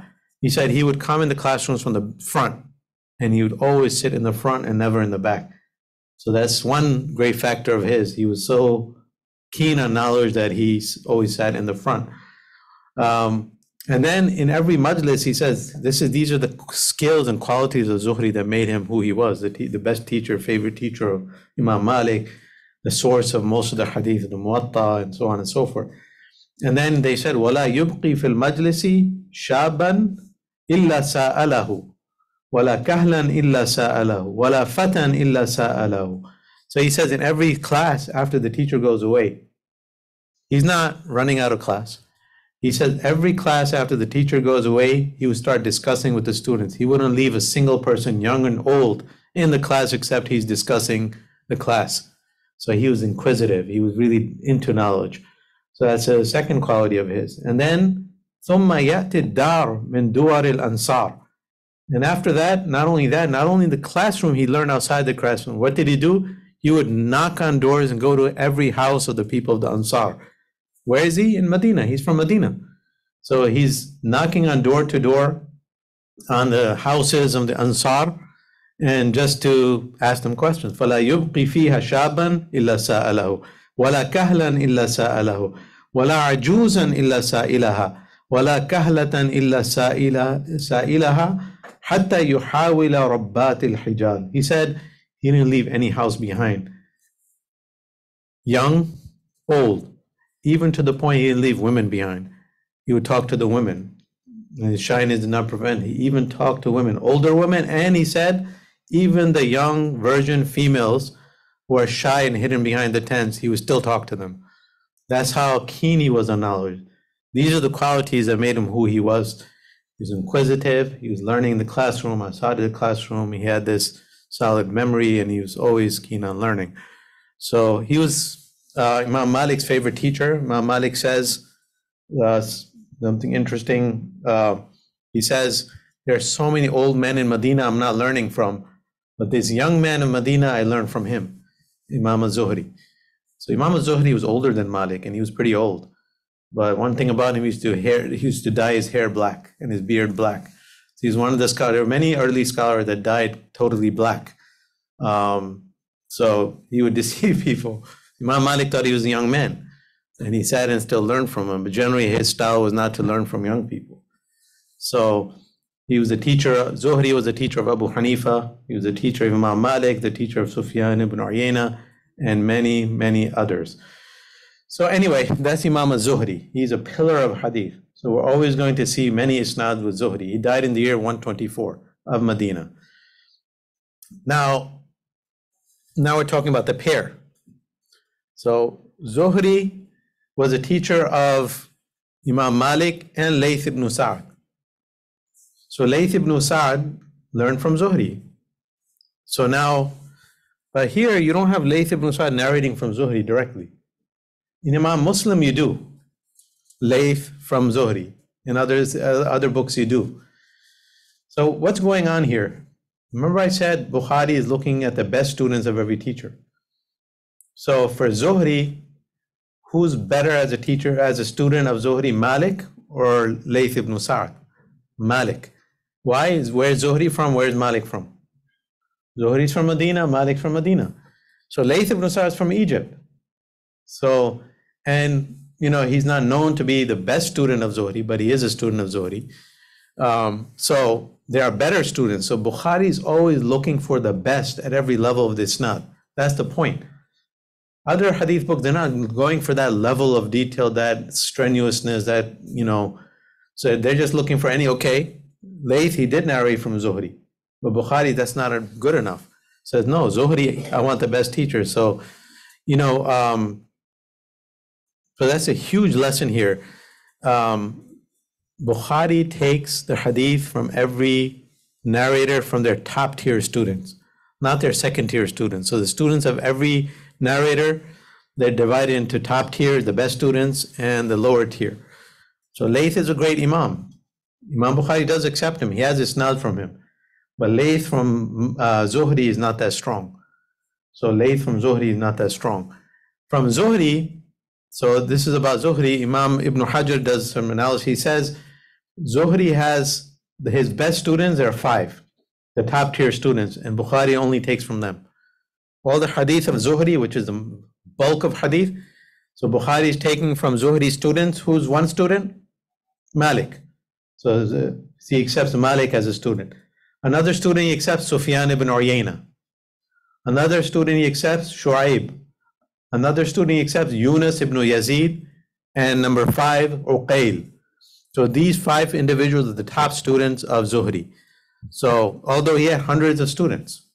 So Bukhari, when he's looking at hadith of Zuhri, he's only taking from these top 5. So Uqayl is one of them. But Layth, although he narrates the same hadith, Bukhari doesn't take him. If he did take Layth from Zuhri, it would make the hadith much higher, and that was something amazing. Like having one less link is something amazing, but Bukhari privileged authenticity and this methodology of his, going for the top tier students. Okay? So now, Uqayl, let me finish with Uqayl. So Uqayl died in the year 144. So he was from Medina as well. He was from Medina. He eventually settled in Sham and then in Egypt. He's all the experts. We don't know much about him. He died in the year 144. All 6 experts of hadith accept his hadith, and he's deemed thiqa, or trustworthy, by everyone. And he's one of the top tier students of Zuhri. So his full name is Uqayl ibn Khalid ibn Aqil Abu Khalid al-Umawi Mawlahum. He's Umawi by clientage. So anyway, that's Uqayl. So that completes our isnad. Urwa ibn Zubayr, we looked at. Aisha, we looked at yesterday. So what do we learn from here? We learned so many things that, scholars are not just looking at names. Bukhari and Muslim, they're not just looking at names, they're looking at much more than that. Who are the best of each? Now,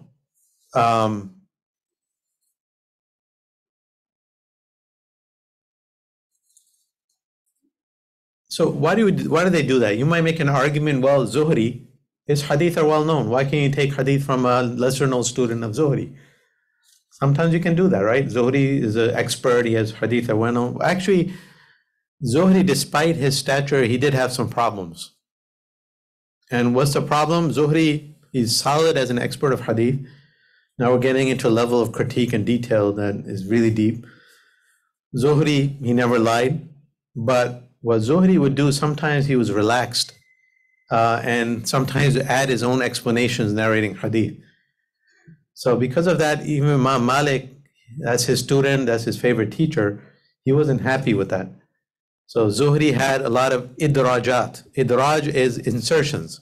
So Zuhri's hadith, because he was a teacher, he's adding a lot of explanations. So when you look at Zuhri's hadith, there's that element there. Sometimes there are conflicting reports, sometimes there's information coming from himself.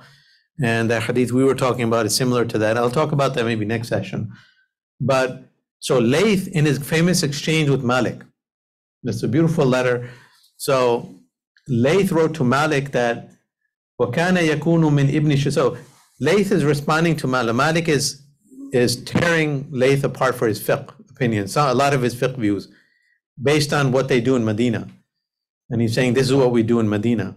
So Layth writes back to Malik, he says, yeah, you're right, Medina is this and this and that. But from day one in Medina, the Tabi'in were disagreeing with each other, and even the companions, so he's pushing back a little bit.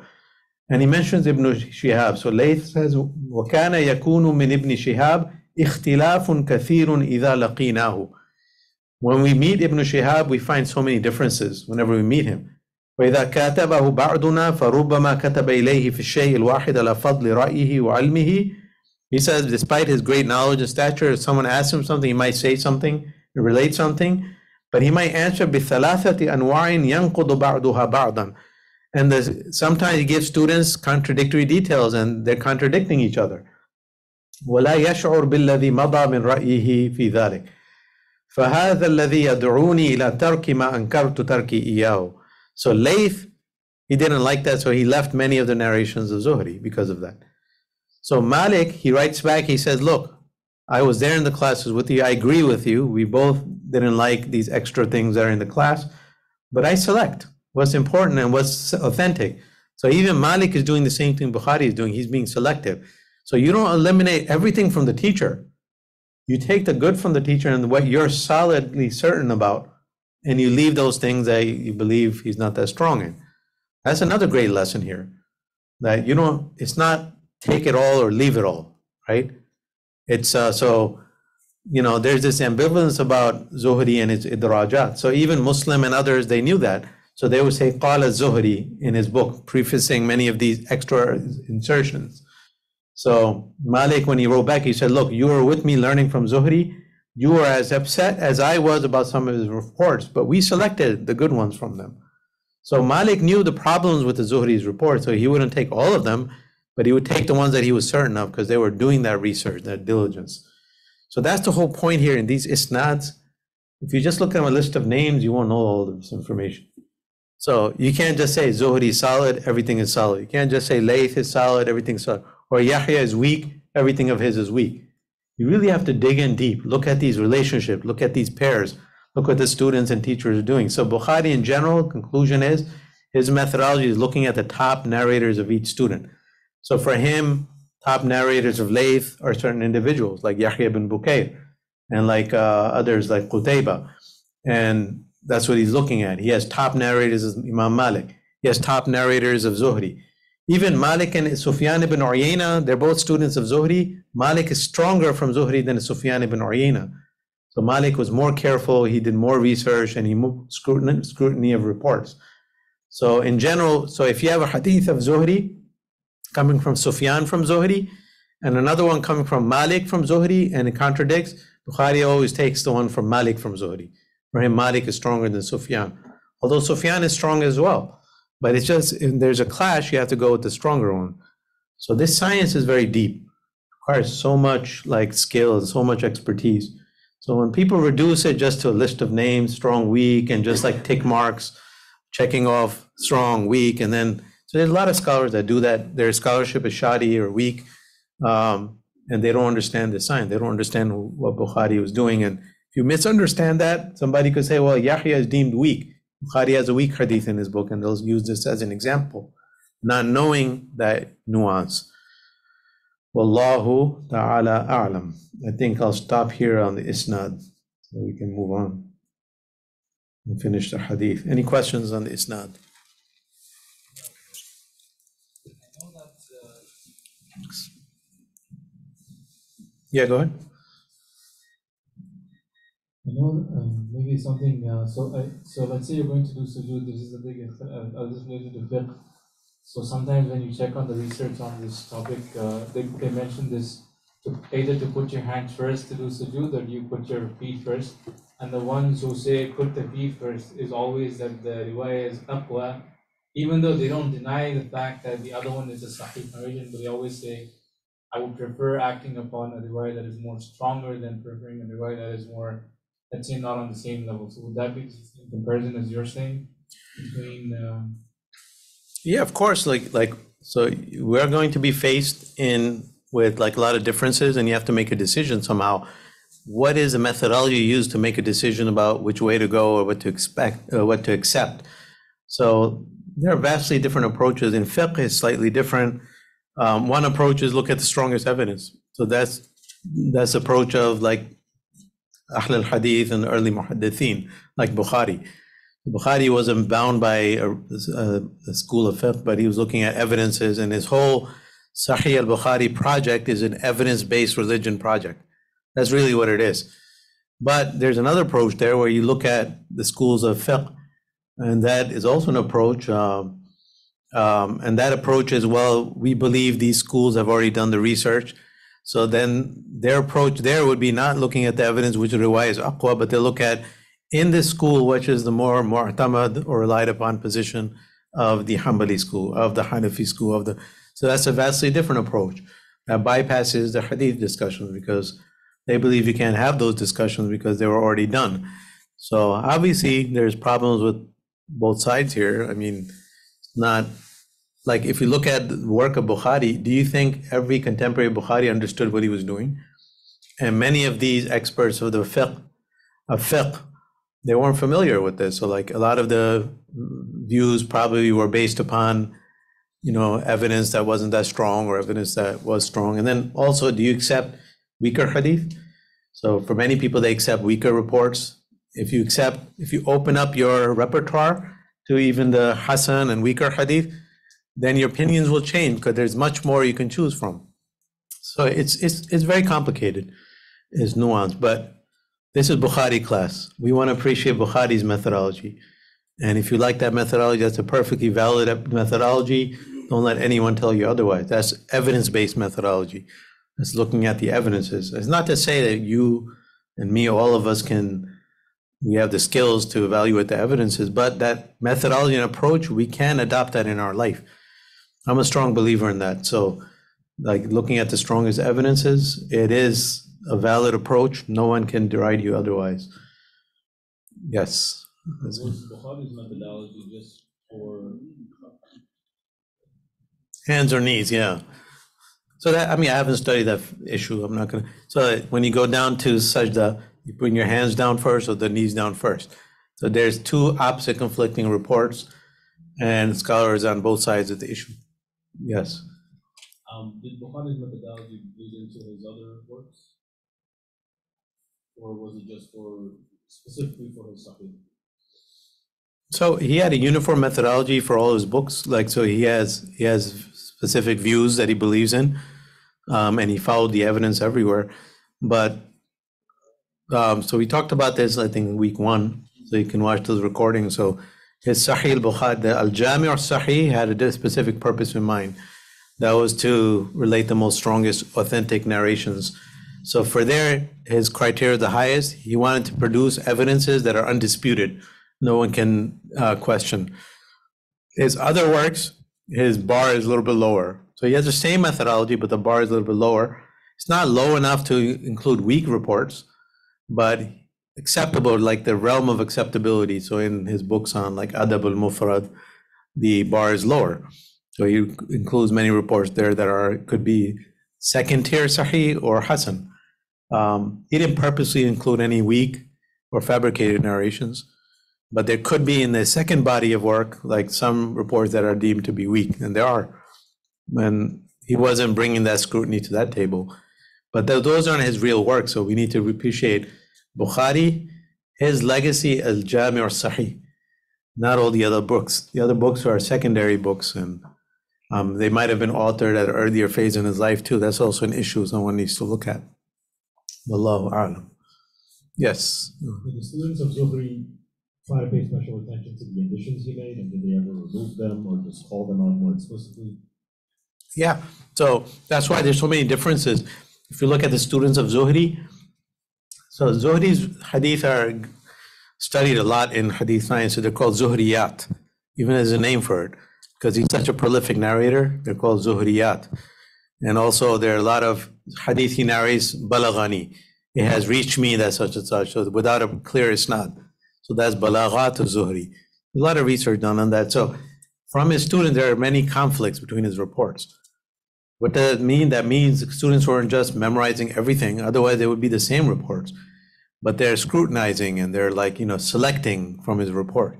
So there's selection taking place. So Ibn Hajar's analysis is, and Bukhari, based on Bukhari's research, that these are the 5 top students of so Ibn Hajar even goes to, Ibn Hajar outlines 5 tiers of Zuhri students. So the top tier students for Ibn Hajar are Yunus, Uqayl, Malik, Sufyan, and Shu'aib. And these are the ones Bukhari goes for. Then he has second tier students. They're less reliable, but they're fairly accurate. They're the ones that didn't accompany him for so long. These are people like Layth ibn Sa'd, Al-Awza'i, another great Imam, Abdurrahman ibn Khalid, Ibn Abi Dhib. So these are second tier students of Zuhri. Bukhari generally avoids them for the primary corpus, but he sometimes uses them from Zuhri in his Mu'allaqat or his secondary reports. Then you have third tier students that are less reliable from Zuhri. These are all students of Zuhri. And Ibn Hajar lists, and they're not well-known names, Ja'far ibn Barqan, Sufyan ibn Hussein, Ishaq ibn Yahya al-Kalbi. Then you have fourth tier students, Zama ibn Salih, Muawiyah ibn Yahya al-Sadafi, Muthanna ibn al-Sabah. Then fifth tier students, Abdul Quddus ibn Habib, Al-Hakam ibn Abdullah, Muhammad ibn Sa'id al-Maslub. So these are very weak students. So the students are divided into these tiers. So that's what these scholars were doing, looking at the more reliable ones, the less reliable ones, and even ranking them. So then that's how you evaluate reports. So you go for the top tier students, they're going to be much more accurate because they can record things accurately, and they also have knowledge of their own. They can push back and scrutinize information, and they can be selective, take the strong reports and leave the ones they believe are weak based on their own scholarship. So that's what's going on. Okay. Yes. When you said that is that adding some commentary Mhm. about the hadith and the narrating different sections? And I'll give you an example. We'll see the next line when we read the hadith. There's a idraj of Zuhri. So that's not a negative thing. Idraj just means I'm explaining things to you. I'm just bringing up points that come to my mind. I'm adding things. I'm not just reading a book to you, but everyone adds things. When you teach hadith, these are real sessions. You're interacting. You're adding things. So students who are writing, sometimes they're not careful, and Zuhri's own comments, they'll add them to the hadith. Sometimes they want to add them, but sometimes they do it inadvertently. So idraj is a huge topic. We looked at that in Hadith 102, the mudrajat or idraj. But I'll show you what it looks like. It's in the first line of the hadith, actually. So can we read the hadith? Okay. Where's the microphone? Let me have the microphone back.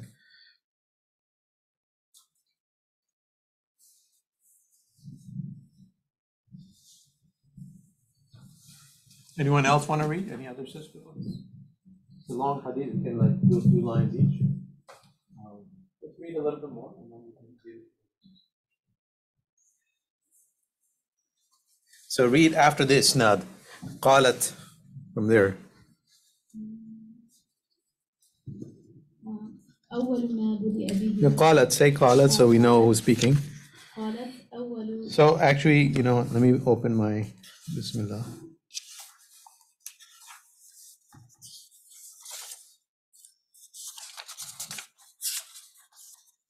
So when you reread a session after a long, prolonged thing like that, you want to situate everyone. So the best way to go back, عن عائشة أم المؤمنين أنها قالت. So then it's much more clear for everyone.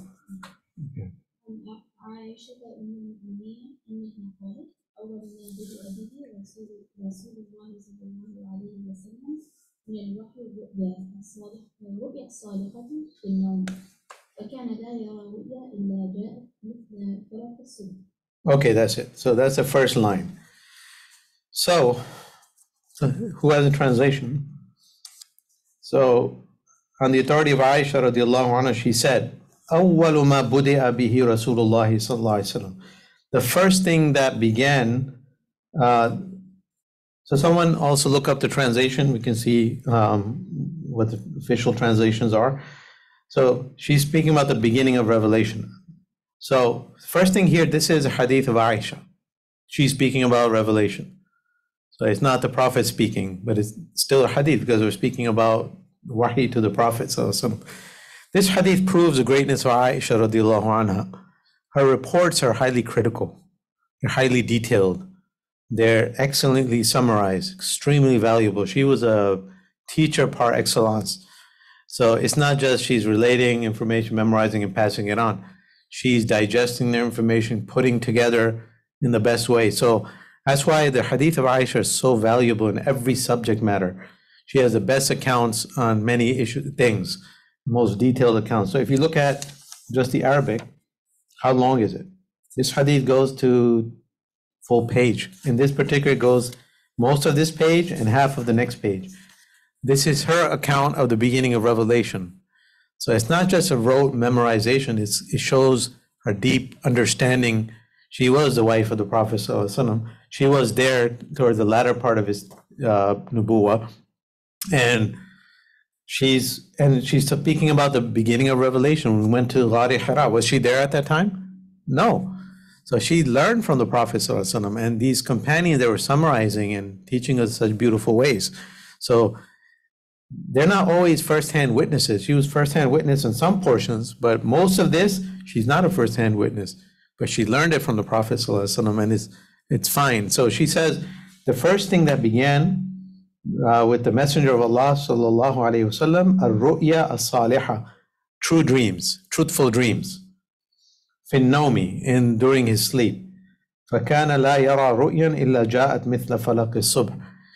He would see dreams, and then they would come true like the breaking of the dawn. So this is the first stage of process. So now this hadith is describing the beginning of Revelation. So this hadith is related to the chapter in the strongest way. So the first two hadith are building up to that, and they're also related. There is a reason they're there. But this is now describing the beginning of revelation to the Prophet ﷺ. From that phenomena of what he was experiencing in her household with him? No, because the Ru'ya Salihah phase is in Mecca, before Iqra came down. That's prior That's to, what I'm saying, yeah. but she wasn't there, right? So But I mean, she's saying what she knew of him. yeah, what she knew, of course. Yeah. Where did she get that information? From him, obviously. Yeah, directly from the Prophet. The Prophet would tell her Or what people happened. who were around him. Yeah, and she would ask the Prophet questions. She lived in his house. So when Aisha tells us something about the Prophet, it's solid. We don't need to investigate where did she get it from. Like, if my wife tells you something about me, you're not going to say, who told you? She lives with me, right? That's why I keep her away from the public, because I don't want my stuff exposed. But with Aisha from the household, it's solid. You don't need to get into the details. So, and she's not bothering with where I got this information, was I there or not, or things like that, because she's part of the household. So she knows everything. She's asking him, interacting with him. Everything she's asking him isn't recorded, but this is a great summary, and for Bukhari is solid. for all of us a solid summary of what revelation looks like. So the first stage was truthful dreams. There was a period, a preparatory period, where the messenger was seeing these visions and seeing what was going to happen during the day. He would see it at night, and then like the break of dawn, like the night turns into day, things become more clearer. Whatever he saw began to happen. Imam al-Bayhaqi writes or reports in an athar that this period lasted for 6 months. So, there's a teaching that dreams are 1/46th of prophethood. So that's what this is speaking about. And so Shaykh Akram said this teaching is only for the prophets, it's not for us. So a lot of people are into dreams. They'll say, well, dreams are 1/46 of prophethood, and they use that for their own shuyukh or their saints and so on and so forth. So this hadith is misunderstood. So Akram says this is for the Anbiya, Ru'ya Salihah, not others. You can have dreams, they can be truthful sometimes, but they're not that truthful dream of prophethood. That's part of prophethood. What's the wisdom of these true dreams? To prepare the prophet for the wonders and the intensity of revelation that's going to come. It makes that ultimate eventual experience more bearable. Because everything needs prep, right? Prophet ﷺ, his whole life was preparation. Just like the story of Musa, you read his life. At every phase of his life, Allah is preparing him for the next stage. That's what life is. So, Salabi in his book on the Sirah, he says the prophet would experience wonderful dreams, awaken in a state of bliss, and witness those things in real life. So that was the first stage. And then continue. ثم حبب إليه الخلاء وكان يخلو بغار حراء فيتحنث فيه. Keep going. وهو التعبد الليالي ذوات العدد قبل أن ينزع إلى أهله ويتوسل. Okay, that's it. إلى أهله is a complete thought. So the second phase, ثم حبب إليه الخلاء. What's خلاء? Isolation. So second phase, something happened in the personality of the prophet where he began to love being alone. Al-khala. He used to begin, this social isolation began endeared to him. So he would spend days on end. And where he would go, his favorite place was Ghari Hira. So he had this restlessness. You can see that Allah is preparing him these truthful dreams, and the prophet, at this point, he knows Allah, he knows his Rabb. So it's not like he's totally has no faith, and then revelation comes and he becomes a believer. He knows the Rabb. He knows Rububiyyah. He knows he has to worship. He knows idol worship is wrong. He knows all of these things. With his pure nature, how could he not? So, but he was hungry and he was thirsty. He was restless. He came to a stage of his life, he needed answers. So he started withdrawing because the answers weren't around him. So ثم حبب إليه الخلاء وكان يخلو بغار حراء فيتحنث فيه. So he used to go to the cave of Hira and he used to يتحنث فيه. So يتحنث is a strange word. It's hard to understand. It's not a very common word in Arabic. So here, when you read the hadith, what does it say next? وهو التعبد. فيتحنث فيه وهو التعبد. And that is worship. And that means worship. So he used to retreat to the cave and do hanath, and that is worship. So وهو التعبد, where does that come from? So Ibn Hajar said this is Zuhri. So that's Zuhri speaking right there. وهو التعبد. There are some that believe that Aisha said those words. Yeah, he's explaining, yeah. So you can tell when you read Arabic, وَهُوَ التَّعَبُّدْ seems like a parenthetical comment. In English, we put dash, and we would say, and that means worship, and then continue with the sentence. So this is an example, وَهُوَ التَّعَبُّدْ is the idraj of Zuhri. So it's a good idraj. It's just an innocent idraj. It's not something that affects the hadith or changes anything, of course. Yet the hanath is not common, so you have to explain it. وَهُوَ التَّعَبُّدْ, okay? And then al-layali dhawatil adad, many nights at a time. So we don't know how long he would spend each time, but sometimes longer than others. It would be days to even 1 month. That's how long he would spend in Ghari Hira. And then وهو تعبد قبل أن ينزع إلى أهله. Before, so you spend days there at a time before ينزع إلى أهله. What does ينزع إلى أهله mean? Return to his family. Okay, so that's one explanation. What does the translation say? So Shaykh Akram makes a point that misses the point. Yanzir is not return, something much deeper. Desire, yeah. Yanzir means long for. So, it's if you look up Lane's lexicon the last night, nazar, it says long for, to yearn for something, to long for something, not just go back. Go back is an innocent, neutral word. So, what do you need there? Even the Prophet ﷺ, he was close to Khadija, he needed his family. So this social isolation wasn't an abandonment of the family. He needed some time, and he would spend time there until eventually that need would come back. He would feel this longing to come back home. That's something much more beautiful. So he would come back home to his beloved wife Khadija radiallahu anha, قبل أن ينزع إلى أهله. So that teaches much. It's much deeper than yarji'u, because it doesn't say yarji'u. Ibn Hajar kind of misses his point. He said yanzi'u wa huwa yarji'u. It means to return, but it's much, much deeper. ثم يرجع إلى أهله ويتزود بمثلها. That's another narration. But so then the next thing, ويتزود لذلك, and he would prepare. Tazawwadu means to prepare. Zad, right? Zad is your provisions. So Zad is when you go to a journey, you get ready, you pack, the packing. So yeah, like you get everything ready, your luggage and things like that. So he would prepare for these trips. It wouldn't just go, just run away.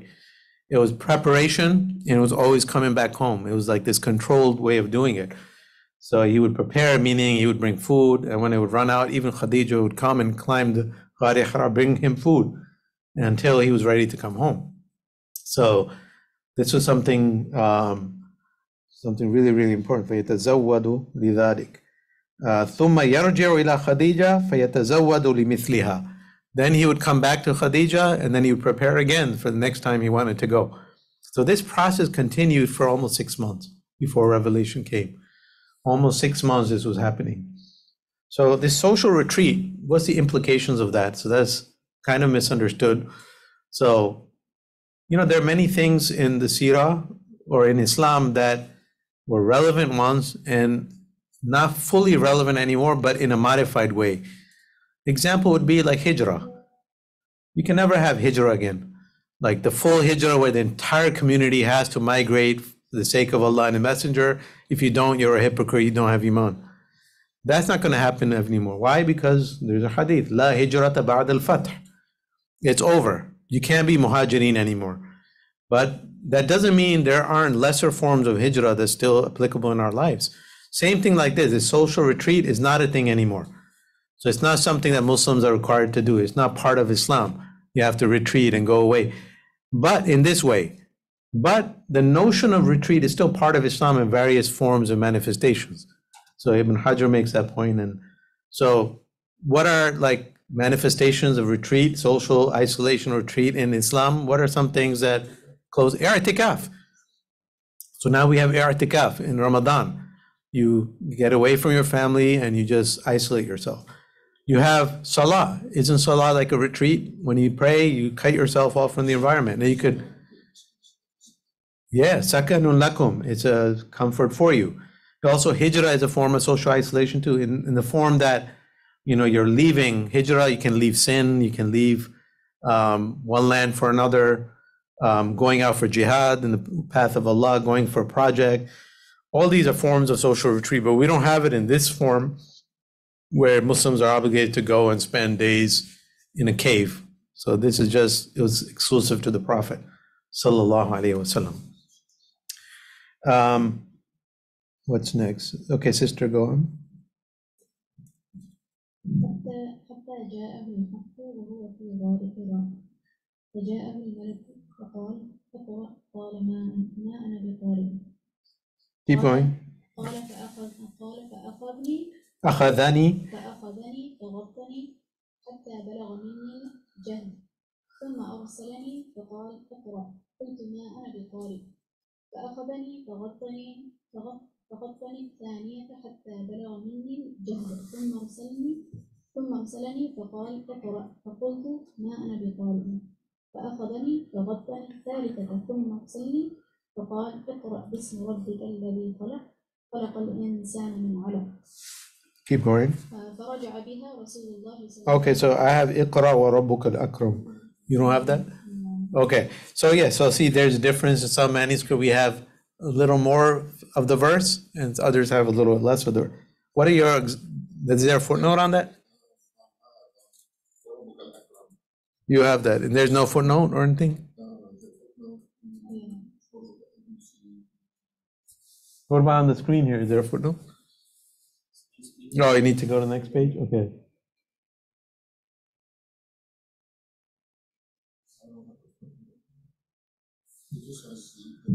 Okay, so. Mine says Surah Alaq 1 to 3. Okay, that's just a reference of the verse. Okay, so that's not a big deal. Like, what happened? Oh, well, yeah, that is angle. Okay. So, what does it say? Hatta ja'ahu al-haq, until the truth came to him while he was in Ghari Hira. So the angel came to him and said, read. He said, Ma ana biqari'. So then Prophet said, he grasped me, فغطني, so he choked me, squeezed me, حتى بلغ مني الجهد, until it was overbearing for me, I could not breathe. And then this process happened 3 times. Every time he said, read, and he said, Ma ana biqari', I do not read or cannot read. And then it happened 3 times. And the 3rd time he released me, أرسلني فقال, and he said, اقرأ, read, recite, in the name of your Lord who created. The Surah Al-Alaq. اقرأ وربك الأكرم. فرجع بها رسول الله صلى الله عليه وسلم. Okay, so this is the first revelation. Okay, first revelation. I cannot read. So you know, this is, everyone knows this. You learned this as a child. This incident. So there's significance here that, like, what's the first revelation? And so the significance that we give it is misunderstood. Like, so we love standing in interfaith and in front of non-Muslims, say Islam values knowledge. The first verse revealed was read, and you're standing in a school and you think it means to read mathematics and geography and history and political science. That is so silly. So that is not what this verse is talking about at all. And that is not, the first revelation is not, oh, human beings start reading books, right? There were no books at that time, and none of these fields were there. What do you mean? اقرأ باسم ربك الذي خلق الإنسان من علق اقرأ وربك الأكرم. So if you look at what that means and what the next verses were revealed, what's the first thing that the Prophet did? And what's the first thing that he was obligated to do? What's the first thing Jibreel taught him next? What was all that? What's the first thing? Huh? Ending? Yeah, warn, but no, before the warning came much later. You're talking 3 years later. What's the first thing that Muslims do? Salah. Yeah, first thing we do is salah. So this verse is actually speaking about prayer, salah. So read in the name of your Lord who created means recite in the name of your Lord who created. So this is revelation, right? This is Quran speaking about itself. So Allah revealed the Prophet is looking for answers his entire life. Now the answer comes to him. The answer doesn't mean go read mathematics. Doesn't mean go read a book. That's not the blinding answer that comes to his life. The answer is, this is the kalam of Allah, the most important thing in the history of mankind. Allah is revealing his book to you, giving you a process of getting closer to him, giving you information about him, the final revelation. Read it.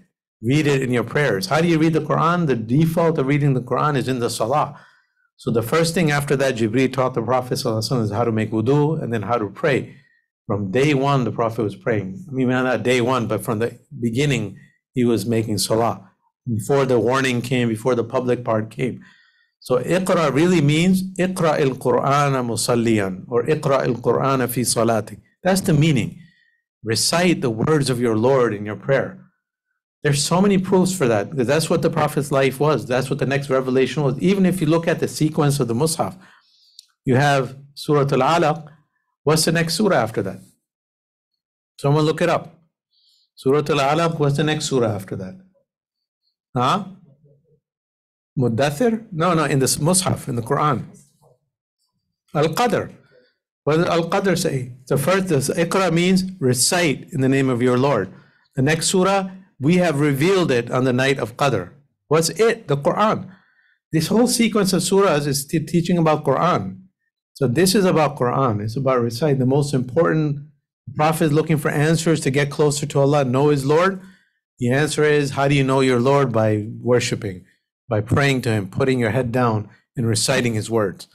So that's what this really means. So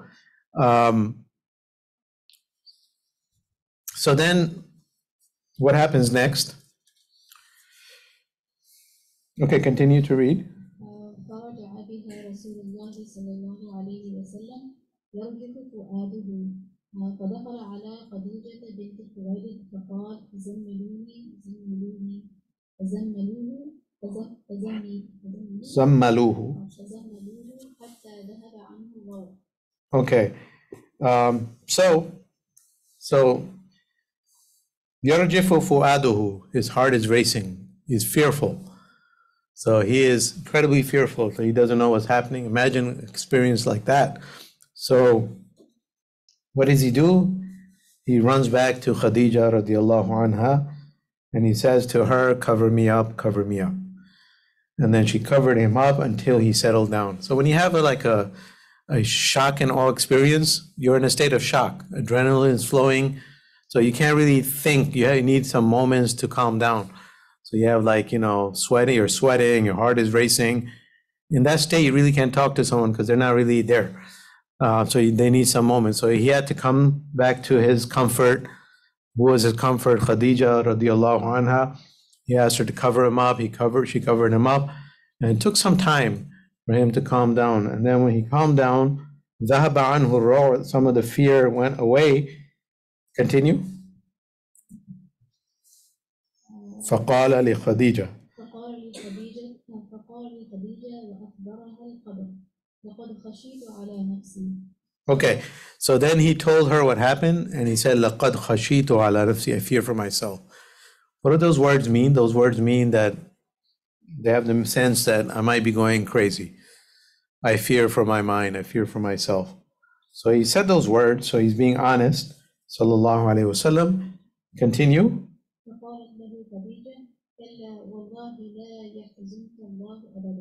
Okay, لا يحزنك, that's what you have? Okay, so I have something different. Okay, فقالت Khadija, so it doesn't say فقالت له for me. And كلا والله ما يخزيك الله أبدا. So there's slight differences. Is there a footnote here? Can someone check on that line? So it does reference the difference? Okay. So, it's not a big difference. So when he says those words, Khadija said something amazing back to him, sallallahu alaihi wasallam. So he said, I might be going mad. She said, Kalla. She said to him, never. So look how firm she was, radiallahu anha. She was his comfort. She was the one who consoled him. She brought him back to his senses, sallallahu alaihi wasallam. But why did she say never?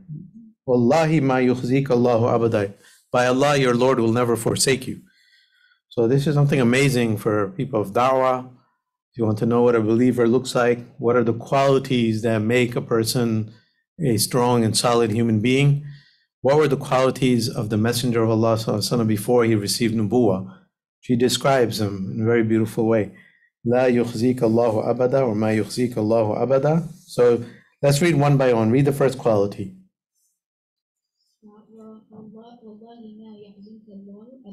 Okay, that's not the first. Next one. Oh, sorry. Okay, stop. إِنَّكَ لَتَصِلُ الرَّحِمِ. So she gives her answer why your Lord will never forsake you. Number one, because you are a person that maintains family ties. So if you want the qualities of success, they're right here. These are the best description of our Prophet ﷺ pre-prophethood is this. And this is the best description of what it means to be a good person, a person who's protected. Yes. Is that what? Yeah, lam al-tawqid, of course. La tasilu rahim. Innaka la tasilu rahim. So it's emphatic. Verily, you are the one who surely maintains family ties. So the Prophet ﷺ is known for silatul rahim. That's a great quality. What's the second quality? Wa tahmilul kal. So tahmilul kal is hard to translate. Al kal is like a burden. So what does the English say for some of you? No, I know, but English translation, tahmilul kal. Tahmil is to bear. Kal is like a hardship. What does it mean you bear a hardship? See, so help the poor. I don't know how they get that here. I mean, that's what the implication are. So my translation, like al-kal, like in the Quran, if you look up kal, la yaqdiru ala shay'in wa huwa kallun ala mawlahu.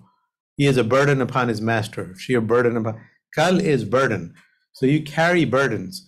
So what it means you bear the burdens of everyone. So that's much more profound and deep. You bear the burdens of everyone. That means someone's hungry in your neighborhood, you feel their hunger. Someone's going through problems, you feel their problems. Someone going through hardship, it's your pain. Their pain is your pain. This is incredible. It's a great quality for Muslims, for believers. Tahmilul kal. So if you want to know how to be successful in society, this is what you need to do. Because you can't just bring revelation to people without having this groundwork done. That's why the messenger, he had these qualities, he was known for these qualities his entire life, and then Allah revealed the revelation and he was ready to bring it to the people. So you have to do the groundwork in the society. Tahmilul kal, you have to be able to bear people's burdens, help them out. That's the implications. What's the next one? Wa taksibul ma'dum. How does the English translate that? That's also a tough one. No, that's the next one. That's taqrid dayf. Taksibul ma'dum. Huh?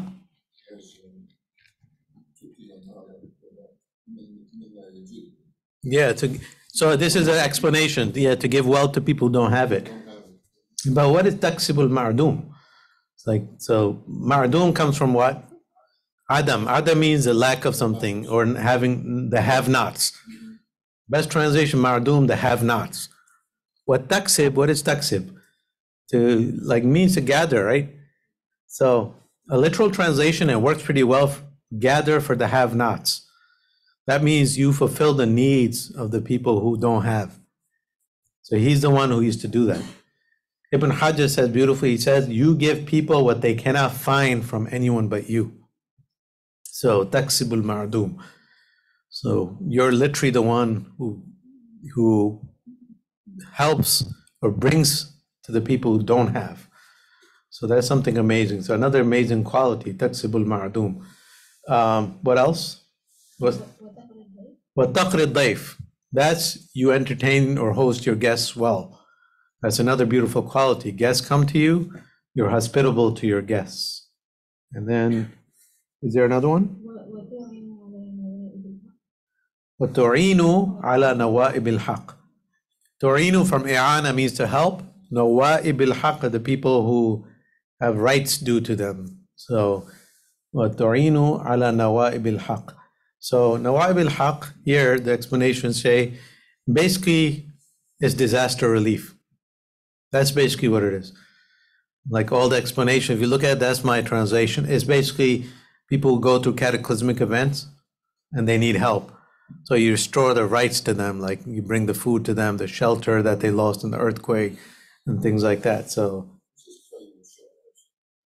khayrun wa shar. Okay.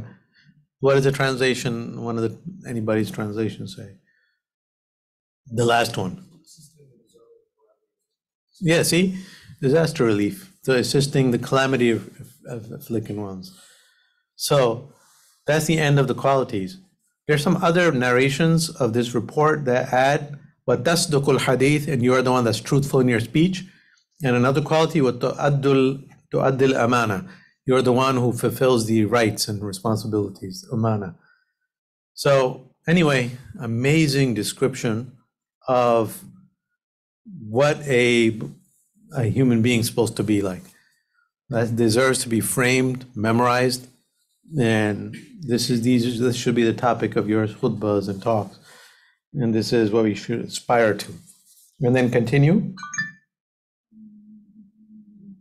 فانطلقت به خديجة حتى أتت به ورقة بن نوفل بن أسد بن عبد العزى ابن عم خديجة، وكان امرأ قد تنصر في الجاهلية، وكان يكتب الكتاب عبرانية. Yeah. فيكتب من الإنجيل بالعبرانية ما شاء الله أن يكتب، وكان شيخا كبيرا قد عمي. فقالت له خديجة: يا ابن عم اسمع من ابن أخيك. فقال له ورقة: يا ابن أخي. Okay, stop here. Okay, ماذا ترى? Okay, good. So Khadija says, then after some time I took him to Waraqa ibn Nawfal. So she took him to her cousin Waraqa ibn Nawfal. So what's amazing here is like Khadija knows what she can do and what she can't do. So what she can do, she already did. She brought his senses back. She gave comfort to him. She reminded him, your Lord will never forsake you. But now next, she doesn't have the skills and knowledge to know what's happening, but she knows where she can help, who can help. So, when she's able to provide the help, she does. When she can't, then she takes him to someone else who can help. So that's something very, very important. In our times, people don't do this, but we need to do that. Do your best to help people. And if you can't, then you bring them to someone else that can, right? So you have to know your limits and know what you can and can't do. So her cousin, Warqa ibn Nawfal, it says, وَقَدْ تَنَصَّرَ فِي الْجَاهِلِيَّةِ. He has someone who adopted Christianity in his Jahiliyyah, or in the period of Jahiliyyah. وَكَانَ يَكْتُبُ الْكِتَابَ الْعِبْرَانِيَّةِ. He used to write in Hebrew. So he was someone who was among those people who didn't like the idol worship that was happening in their society. So he escaped and he went to the Levant, Sham, and there are a number of individuals that did that. And he found an authentic Christian faith. So he found, people who were original Christians, and that was the closest to Tawheed at that time. So he began even to the point of writing and learn Hebrew. Of course, originally he's Arabic. So he's someone they turned to, and she said, look, your nephew of yours, because she's a relative, he's a relative of Khadija from one angle. He's also a relative of the Prophet, so from another angle, because they share the same ancestors. So she said to him, listen to your nephew. And he said, my nephew, what do you see? What's going on? Continue. فأخبره. فأخبره رسول الله صلى الله عليه وسلم خبر ما رآه. فقال له ورقة: هذا الناموس الذي نزل الله على موسى. يا ليتني فيها جذع، ليتني أكون حيا إذ يخزيك قومك. يخرجك قومك. فقال رسول الله صلى الله عليه وسلم: أو مخرجي. Okay, stop here. So he says, when he heard the Prophet describe what happened, he said, this is the namus. So namus is a strange word. Namus is related to like jasus. So namus is someone who comes in secret, and jasus, so it's kind of like a good person. It's a good meaning. So keeper of good secrets. Jasus is someone who's a keeper of evil secrets. He spies against people. So namus is his way of referring to the angel. He says, هذا namus. This is the namus that came to you, the same namus that Allah revealed to Musa, the revelation. And he says, يا ليتني فيها جذع ليتني أكون حيا إذ يخرجك قوم. I wish I had the strength that I would be alive when your people drive you out. That's a strange answer. People will drive you out. And nothing's happening yet. He doesn't even know what's going on. فقال رسول الله صلى الله عليه وسلم, he said, أو مخرجيهم, they're going to drive me out? So he said, قال نعم. So continue. قال نعم. قال نعم لم يأتي رجل قط بمثل ما جئت به إلا عودي وإن يدركني يومك أنصرك نصرا مؤزرا ثم لم ينشد ورقة أن توفي. Okay, stop here. So he said, yes, no individual ever came with what you came or was given what you are going to be given, except that they were driven out. And if I ever see that day of yours, I will help you. Ansuruka nasran mu'azzara. I will help you the best way I can. So that's the end of that story. ثُمَّ لَمْ يَنْشَبْ وَرَقَةَ بْنُ أَنْ تُوفِيَ. Shortly thereafter, he passed away, Warqa ibn Nawfal. So وَفَتَرَ الْوَحِي, and then revelation stopped for a period of time. فَتَرَ الْوَحِي. Okay, so Iqra was the first revelation, then it stopped for a while. So we don't know what that while was. And then it says, قال ابن شهاب. So now Ibn Shihab is continuing, adding some more details. So we'll stop here in 51. So the story kind of finished, but there's half of the hadith left. So next week, we'll continue this hadith, finish it off, and then continue the others, inshallah. Any questions? Yes.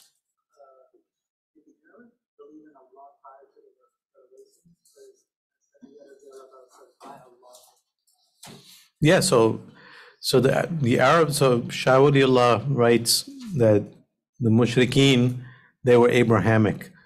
That's kind of strange to understand, but they were Abrahamic in faith and origin, and they had lost the way and had added a lot of corruptions, but at the base, they were Abrahamic. Their rituals were Abrahamic. Their basic, like some of the beliefs were Abrahamic, so all of them, or most of them, believed in Allah as the main God.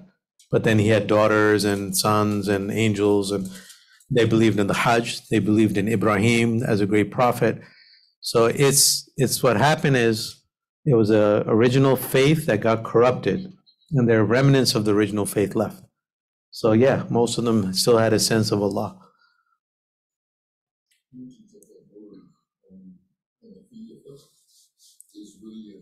Which one?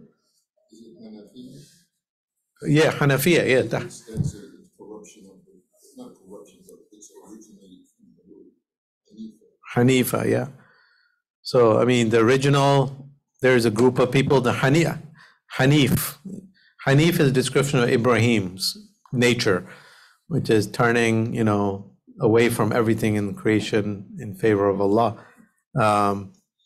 So even in this society, those who rejected the idols, they call themselves Hanif, and yet the Hanaf was one way of looking at it. So, and that goes back to an Abrahamic origin. That's pure, the pure ones. They stick to Ibrahim and the main Allah and reject all the idols and so on and so forth. Yes. I don't think so.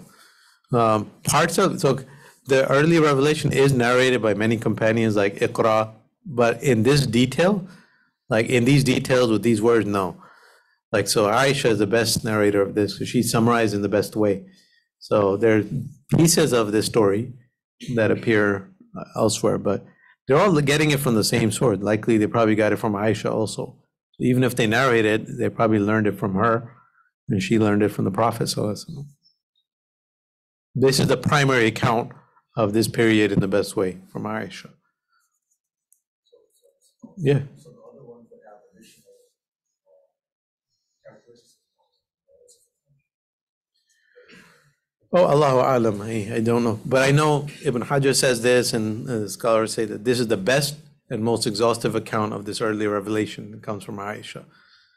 So a good way would be to look at Sahih Muslim, the chapter that this would be in, and he would put all the different strong narrations there from different isnads, but his book is about fiqh. So this probably wouldn't be in that book, right? It's not one of those hadith. That's what makes Bukhari different, that he's giving the building blocks. He's not starting with salah. This is not a legal hadith. And so and you won't find in Tirmidhi that's entirely legal ahkam. So it's hard to find like these early details. You'll find in Ibn Hisham and Ibn Ishaq, Waqidi, the Sirah books. So they'll have accounts. And Allahu Alam where those accounts go back to. It's just simple. If somebody can look up by next week, just this portion of the Sirah in any of the Sirah books, see where they're quoting. It'll be interesting. But they're compiled prior to Imam al-Bukhari. So they have their own isnads, but ultimately which companion they're going. That's a good question. We need to look that up. Any sister? And anyone online?